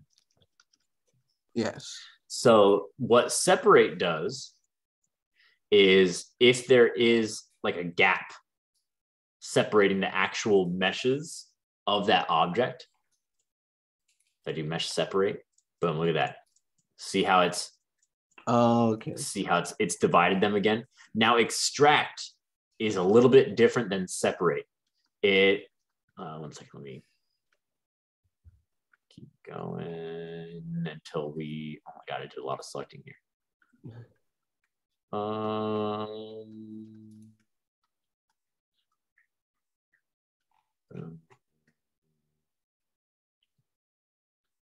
There we go. So extract takes something that is just one shape. Like these meshes are completely fused together. Like they're like these verts are fused together. What it does is it'll take your selection, it'll split that off, and then make it a different object as well. So it makes it two objects and splits the mesh, you know. Okay. Edit mesh extract right there. See that? So now, now those verts right there have been split into two verts, right? Yeah. Okay. Wow, that would be helpful in that work. Yeah. Yeah. Yeah. No, it's a good tool. It's a good tool. That's why I show this method for creating the fingers. All right. So now let's just start polishing up the shape of this finger, right? Let's just polish this finger up. So I am going to make subdivisions. Like if you look at your finger, you'll notice that your knuckles have like a little bit of a different shape than the rest of the finger. They kind of bulge out in this profile, and they go up in this one, and they have that little divot on the bottom, right? So I want some multi-cuts along those digits. And then I'm just going to go ahead and I'm just going to go ahead and start moving those inward a little bit. Actually, let's get some retaining shapes right here. So I'm gonna make two cuts on either side of that first multi-cut I did right there. There we go. And I'm just gonna make that little divot. And I'm gonna push it up right here. And I'm gonna push it out over here. So I'm just gonna scale it a little bit outward right there. Very nice. So I'm gonna do that. I'm gonna do that for this one as well. So I'm gonna move that up. Very cool. Move this up as well. And I'm gonna scale this out just a little bit, just slightly, just enough, you know. So nothing super fancy. And then I'm gonna go into multi-cut. And because if you look at your finger, it kind of bulges out at the end and then kind of comes into a little point. Now everyone's fingers are different, so don't take my fingers to be the law of how fingers look, you know. So always look at your reference. Really recommend looking up everything that you're modeling, everything that you're sculpting as well, you know, everything that you're drawing, everything that you're animating. Dude, like honestly, reference is basically cheating. It's just so good. And I don't like calling it cheating because it's like a fucking requirement. Like you need to be looking at reference when you're making art, guys. So please do. Please do. Here we go. Very nice, very nice. And it's looking sick. It's looking sick, y'all.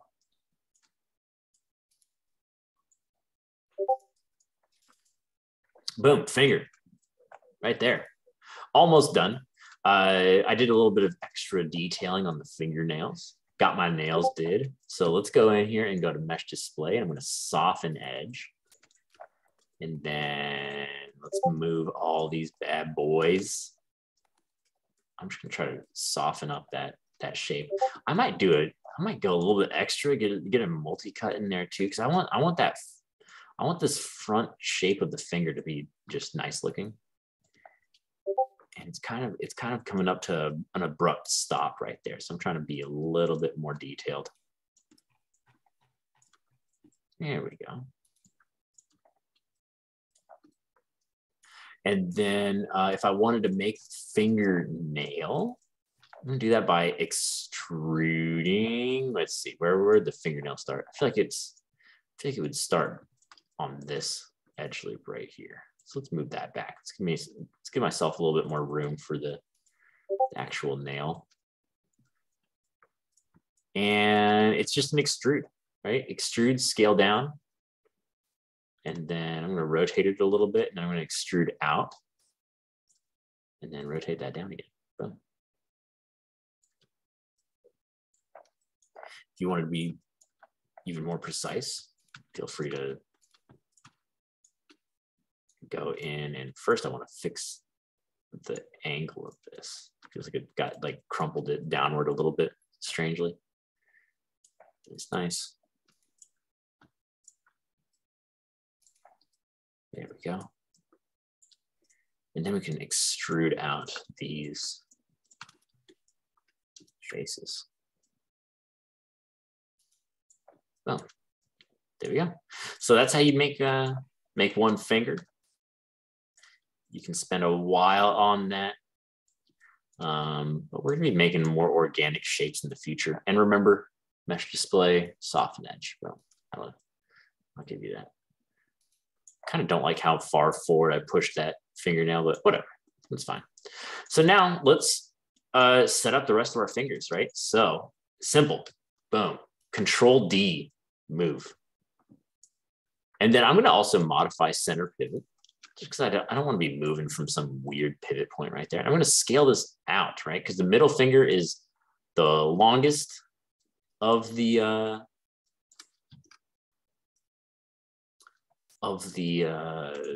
fingers. I don't know if that actually changes depending on your genes. I wonder if some people have like a longer ring finger than the middle finger. I'm not sure though. I'm not sure if that's universal. Then I'm going to scale this down a little bit too. And then I'm going to duplicate that again and move it over. And oh, there we go. Also, additionally, if you look at your hand, just like in a rest pose, it's not really even, right? Like, see how this part kind of droops a little bit more. So feel free to move your fingers down a little bit as that shape continues on. And then we'll start getting that ready to hook up onto the regular hand. So let's delete these, because remember, we're describing the surface, right? I don't want to have a bunch of faces that we just connect over in here. So I'm going to delete these. I'm going to go into 4 mode so I can actually see them easier. There we go. And then I'm going to start going through, because it's a lot of just grunt work from here. I kind of want to bring this overall shape downward a little bit. So I'm going to use soft select and tools that we're learning. Very nice. Boom. There we go. And then I'm going to push this in. I'm going to push this one up. What's the key for soft select? That one is B. So B toggles it on and off. Very useful one to have.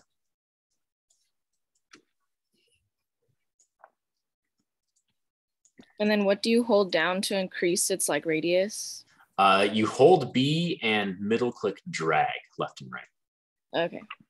And then that'll increase or decrease the fall off. So there we go. So now the way that we're going to attach this is a little bit different, right?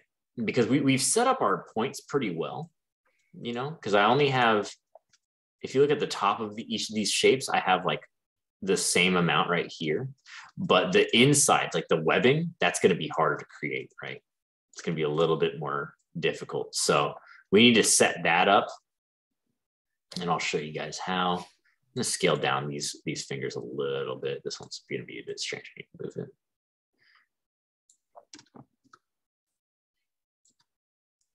There we go. So it's going to be a little bit strange, right? And I'm going to actually, I might as well show you guys display layers now. In your channel box, if you select objects, you can add them to a display layer to kind of make them turn on and off visually so they don't crowd your scene. It's a nice way of organizing your scene. So if I select all my fingers, if I go to this little create a new layer and assign selected object button, boom, you can do that. And then on that layer, it has a little V. This is basically visibility. So if you toggle that on and off, it'll just be out of the way. So I want to get those out of the way for now. Again, you don't need to do that. You could just kind of move them down, but I thought I'd just show you guys display layers in case any of you are like organizational fiends, then go for it, Now, the way that we're going to create this webbing is by bridging across from the top to the bottom to create the webbing, right? So what I'm going to do is go to these two spans between the fingers, and I'm going to go back to my modeling toolkit. I'm going to do bridge. Boom. Perfect. Now, the problem is that if you look at if I turn back on my finger, I can't bridge across here, right? Like there's this like polygon that's super in the way and annoying. So what we need to do is multi-cut on that polygon a few more times, right? So again, I'm going to go to my channel box. I'm going to turn off visibility on these bad boys. And I'm going to add a multi-cut. And I'm going to scale that inward. Boom, look at that. So that's a really, really tiny little multi-cut right there. And I'm going to bevel it out and kind of move it down a little bit. Because that's how fingers kind of look. The webbing is definitely like on the lower side. So it's not super anatomically correct. It would have to be like down here. But I don't want to mess up my topology that much for it right now.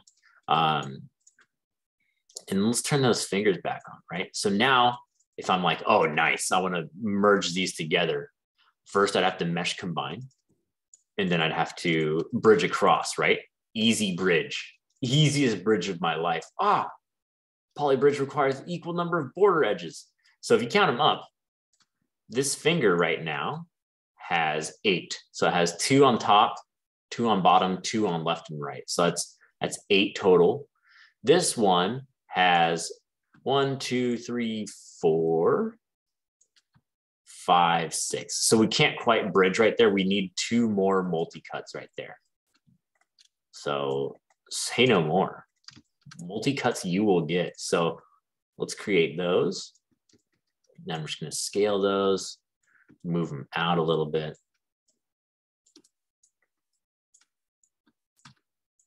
And move these down, right? And scale them in. So now you can see kind of how those are going to hook up. And let's move this back there. And then now we can double click this, boom, 8 edges right there into another 8 edges, boom, bridge. There you go.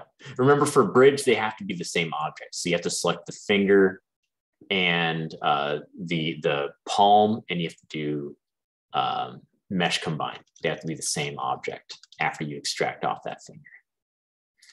Then it just comes down to polishing up like these vertex positions. So we move this like here. Maybe move this up. Make it not as extreme. There we go. Yeah, there we go. I'm just going to do the same thing. I'm going to repeat the process so you guys can see all of the fingers happening. So, so let's get this next finger into position. I'm just going to move it down, and then just so you guys can see which webbing I'm creating. So this is going to be between these 2 fingers right here. Remember, you got to bridge across these 2 spans that are basically hooking up to these spots right there. We're kind of bridging them across, and then we're redirecting their edge flow by doing these multi-cuts. So I'm going to multi-cut this now. I'm just going to do 2 at a time. I'm not scared. I'm not scared, my friends. Here we go. So that's looking better. That's looking better. And then this, we're probably gonna need to bring this out a little bit. I suppose we could use soft select to kind of give us a little bit of a nicer shape there. Then we can use this and push in on that. There we go. So that's one more webbing done. And then this is another webbing. Let's do another bridge. Then let's do a multi-cut. And then let's do a multi-cut on top and bottom of that. And then let's just scale that in, dude. Let's just scale that in, simple. Let's scale this down here to kind of get it more level as well. Ooh, this is looking a little bit strange. Let's rotate that. Actually, let's do some soft select stuff to kind of get more organicness in there. Again, soft select, fantastic for organic sort of appeal.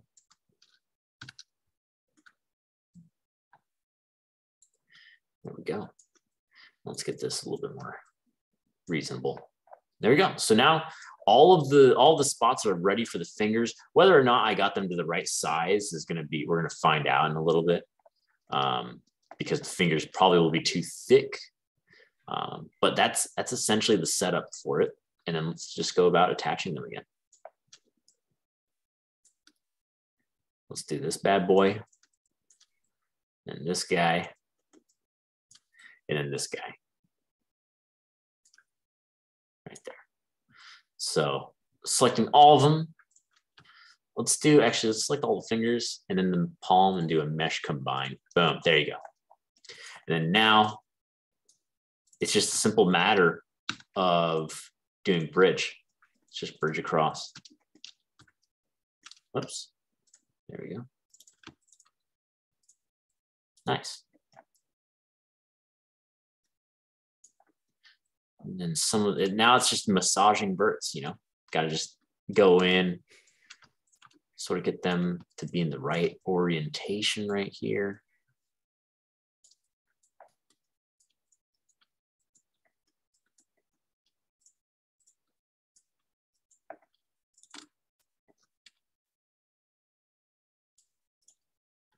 And yeah, that's the magic.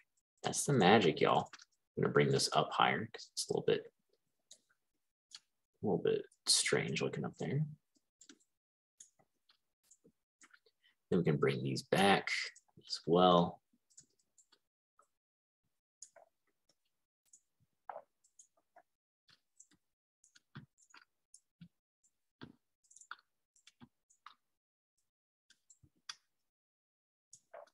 And there we go.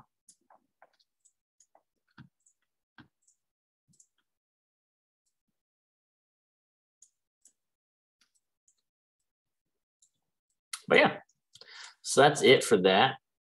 And then it's on to creating thumb. Very similar to the rest of the hand, in fact. Very similar. Simply because it's just gonna be an extrusion, right?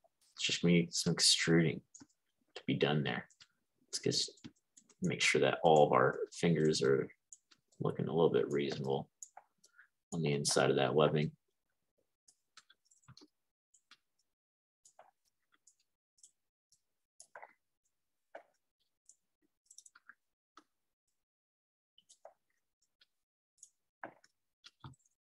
There we go.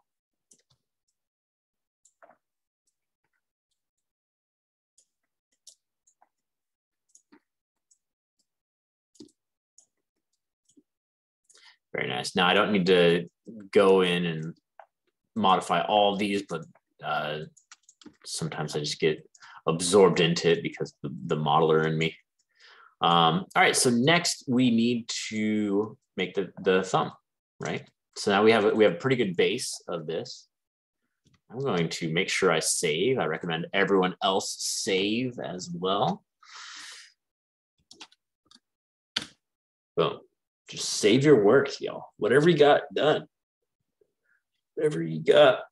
No, I don't expect you to have a lot done on like the guitar or the hand, you know, but for sure some of the first stuff you might have some work. You don't want to lose that. I'm going to just go ahead and do a mesh display soften edge just to see, because I don't like this. I don't like this little appeal that we got going on here. Mesh display, soften edge. There we go. Look at that. It's a lot better. So the thumb, actually very simple, you know, it's just going to be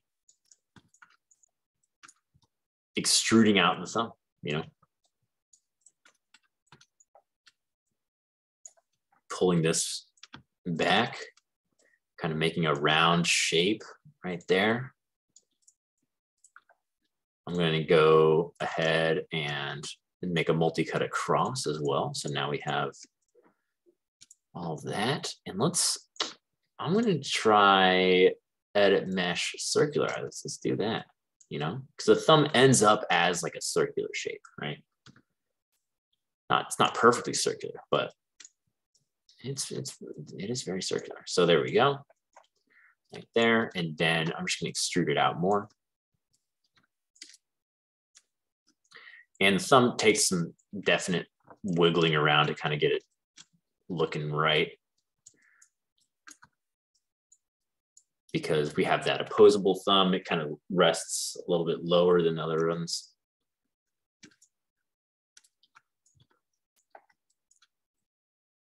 And then I suppose we do have to make the rest of the thumb. Like we can't just duplicate one of the fingers. Wish we could, because the thumb looks a little bit different. It's going all off on these different axes. Let's do this. And boom. So the rest of this will just be me refining this thumb. You already saw me do the finger, so I'm not going to go for like the fingernail and stuff, but you can see my process for sort of polishing up that shape still. And I'm kind of just moving these points. You always have to move that camera around your object, right? Like don't just look at it from one angle. See how I'm going from these side angles, and like I'm seeing that this vert is like too far in there. I'm always going from different angles. You have to see it. You have to rotate that camera around. That's why that mouse is mandatory, because if you couldn't pan or if your camera controls are inhibited, then you're done for, you know. So there we go. I'm not going to polish it up more than that. The rest is just kind of going through and getting some general shapes in here, right? And I'm just trying to get that palm shape right there. Get a little bit of meat there. Let's get some on the bottom as well, you know. Kind of push that out. You see what I'm talking about? Get that in there. Let's do this. All sorts of stuff. You can get that hand looking nice. This is where like reference would definitely come into play, you know. Trying to get something looking good. Oh, see that? Just getting like that little bit of bone structure in there, you know.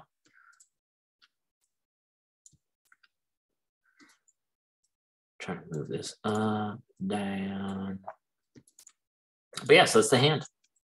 That is the hand. I'll just do a mesh display soften edge at the end. There we go.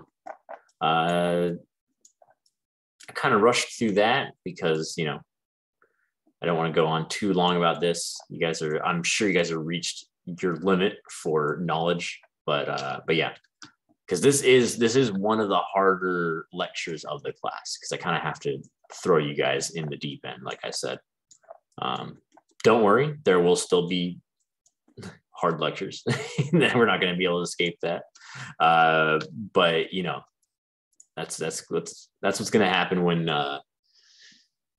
you are in one of two CG classes on campus. You know, like honestly, we should really split this up into like computer modeling, computer animation, and like rigging. You know, like they should split them up into those types of classes. But we don't have the budget or student body interest for that, unfortunately. So, or like student body enrollment for that, which I guess is interesting, but yeah.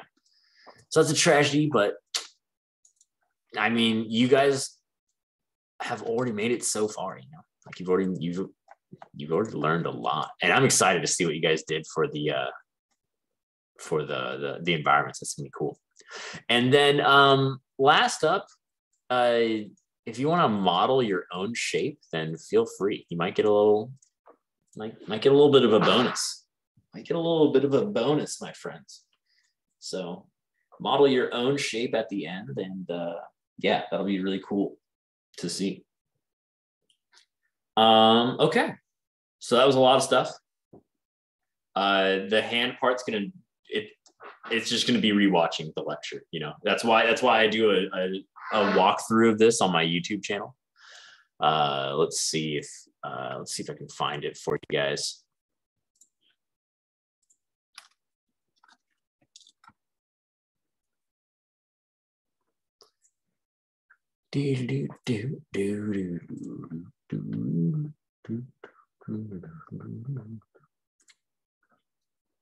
Obstacle.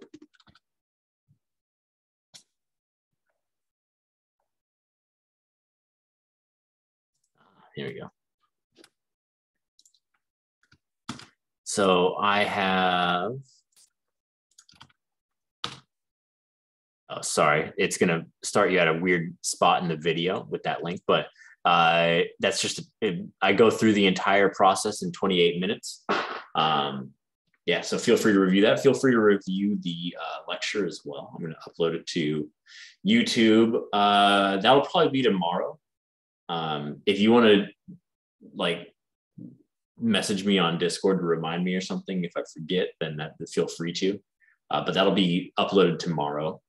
But yeah, if you guys have any questions, let me know. Otherwise, you are free to go. I understand that everyone's brain is probably mush at this point. Like it's a lot of tools that I threw at you, but we got to get moving into ZBrush, you know. So yeah. Any questions for the hand or the guitar before I go? So this exercise is homework for next week? Yeah, so get this done by next week. That way we can move on into ZBrush. Okay. Yeah. Yeah, and again, if you guys run into any problems, post on the Discord in like the Help Please channel, or DM me. If you could send like a screenshot of your problem, then that'd be pretty helpful, you know. Ooh, we got to post and Help Please. How did we extract? Oh yeah. This class is recorded, right? Yeah, yeah, 100% it is. In fact, this is one of like the few classes where I feel like online might potentially be easier because just by virtue of being able to record every single lecture, you know. To extract though, to go over that question, select your object, hold right click and go into face mode, and then select whatever faces you want to have be a separate object, you know. So if I just wanted only these to be a separate object, then I could. And I'd go to, with those selected, I can just go to edit mesh, extract. Boom. And it might not look like anything happened, but if you just click off and then click back on, you'll see your faces are right here. But I usually go straight into object mode and I start moving them around. Your pivot point might be super messed up. So remember, you can always modify center pivot right there. See that? So that's how you can split that bad boy up. And there you go. Any other questions?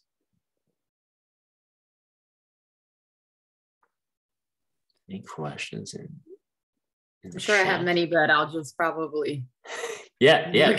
No, review the tapes. You know, it's like this is a hard one. This is like a brand new stuff. But yeah, also feel free to post in the Discord because you know it's fun when you guys are able to help each other. It also helps like teaching others solidifies lessons in you too. So like it's really cool when you guys collaborate in there. I have a question. Yeah, what's up? What's a good size for the soft brush? Oh, what's a good size? It depends, you know. Yeah. So let me get this fused together, you know. There we go. Undo extract. So if I wanted to like select, if I wanted like kind of thicken this finger up, I could select all these and then just press B. you know? And then I'm looking at this fall off, right? So the yellow color is where it's like affecting the most, you know? See that? Yeah. So I usually would scale it up. I'm holding B and middle click, and I'm just kind of visually guessing like where that'll end up based on that fall off. See how I kind of left the bottom mostly intact, you know, like these aren't getting touched at all.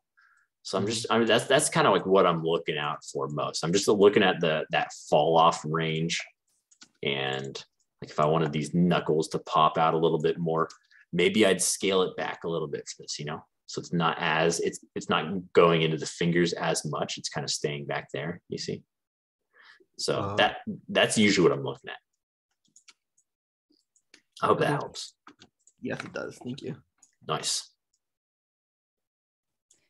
Do your wrists ever get sore or like hurt from time to time doing all this modeling? No, oddly enough. I don't know. Maybe I must like have like ergonomic clicking or something. I will tell you what did make my wrists sore though was traditional animation. Like back in college, like that like destroyed my wrists. I was like, I can't do this. Luckily, I found the world of 3D, and hopefully, I'll introduce you guys to the world of 3D as well. You know.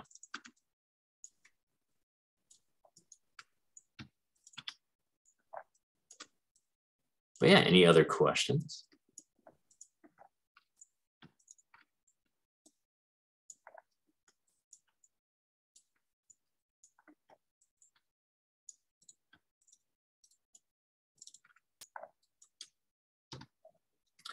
All right, if there's no other questions, then you guys are free to go. Again, pop in the Discord if you run into problems. I'm sure you guys will. That is to be expected. Don't be hard on yourself because this is confusing stuff. It is confusing, and the best way to learn is just put in the hours and do some trial and error. You know, so be kind with yourselves and be kind to each other, y'all. Have a good one. I'll see you guys next week. Yeah, no problem. Thank you. Thank you. Week. Night, everyone. Good night. Yep.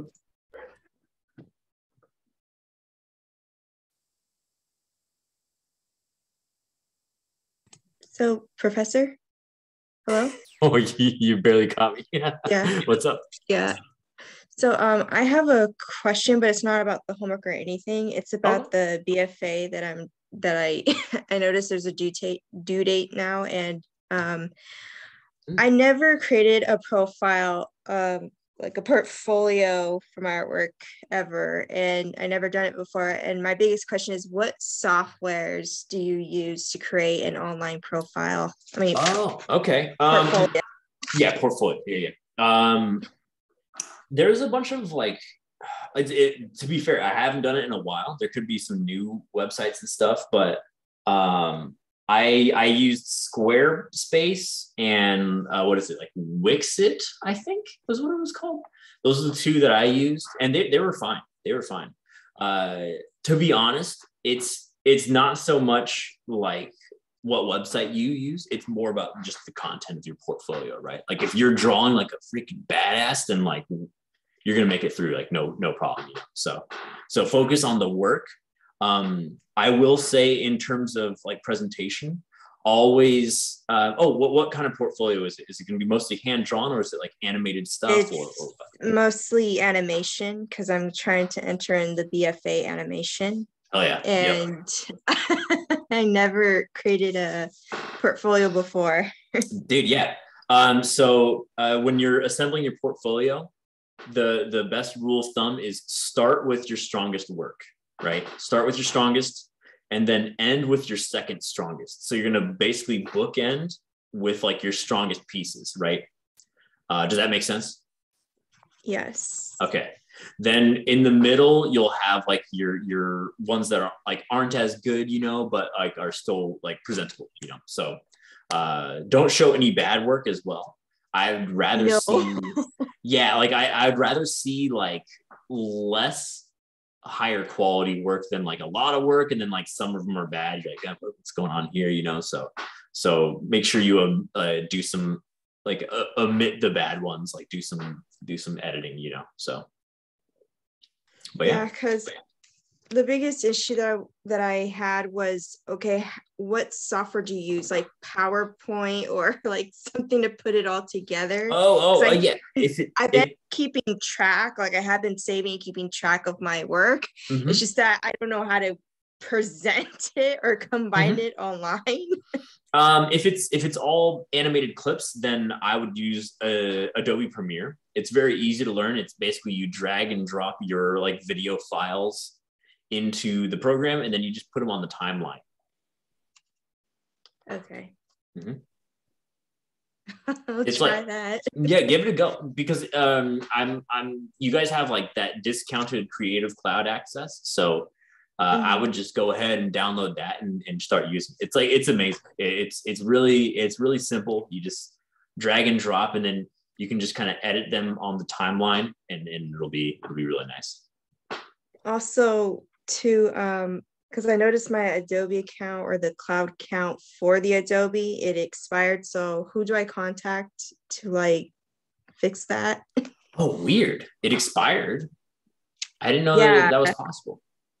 It was weird because my very first class when I came here to Long Beach, I had to purchase a $30, I don't know what it was, like some trial or whatever for the Adobe, and that's what I did, and somehow it expired because it's under the accounts of my schooling.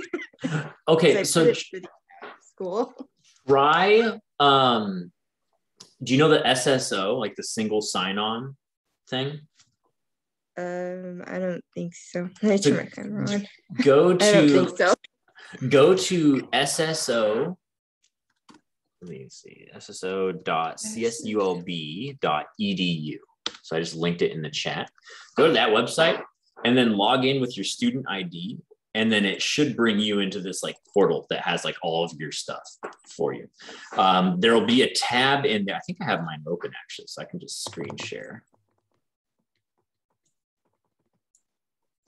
Here we go. I can't. I was gonna say I can't click on it.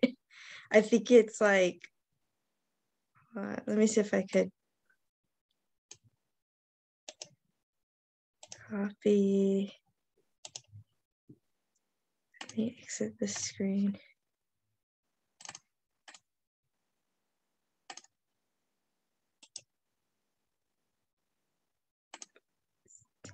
Oh no, that's not what I wanted. Well, eventually, if you get through the sign-on, you'll see a screen like this. You see what I'm looking at here, and there should be like campus software somewhere. Let's see. Like one of these tabs is called campus software. There we go. Software deeds. Okay. So click on that, and then you should be able to find. You might be able to find a discounted Creative Cloud one. Through that. If not, then let me know. So you can like select the software and look at that Creative Cloud subscription right there. So you should have some sort of access to like a discounted rate. But yeah, let me know if not. Otherwise, you can get it. You might be able to get it through like Adobe itself. But we'll see. So first try to go to the campus software and stuff, and then but yeah. So other than that, I'm not sure exactly. I'd have to like email someone else. I know there's like an IT desk as well that you can email and see if they have discounted rates on stuff. But yeah. All right. Yeah. Good luck with your Creative Cloud adventures, and good luck with the portfolio too. It's a big moment in the school system. It really is, because they just letting me know that I had 2 classes left to graduate with the Studio of Arts, but I'm like, I don't want to do Studio of Arts. I want to do the BFA, but it's like, I wish you guys didn't separate the two, or else I wouldn't have this mess. Yeah, right.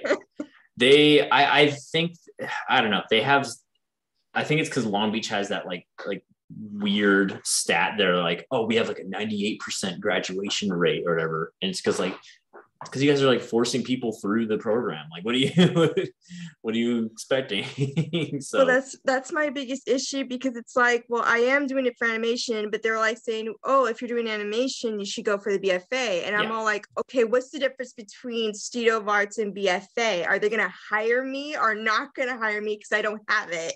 Yeah, like, I'm just confused. Whether or not they're going to hire you doesn't matter on like your degree. It's just like it matters on your portfolio more than anything. So but like I will say that I recommend going for the BFA because it gives you time, because like you said, they're going to be like, oh, time to move on to the studio art thing, but instead you're like, no, I want to be in it for the BFA, you know. So yeah, to prove a lot more than just because I graduated from community college, and community college they didn't even like tell me about portfolios or how to like they don't mess around with that much. Yeah, no, I went to community college too, and I was like, yeah, it's a little bit lackluster, but hey, you know, it's nice and affordable, so yeah, so that's good. Well, thank you, Professor. Yeah, no problem. Have a good one. You too. I'll see you later.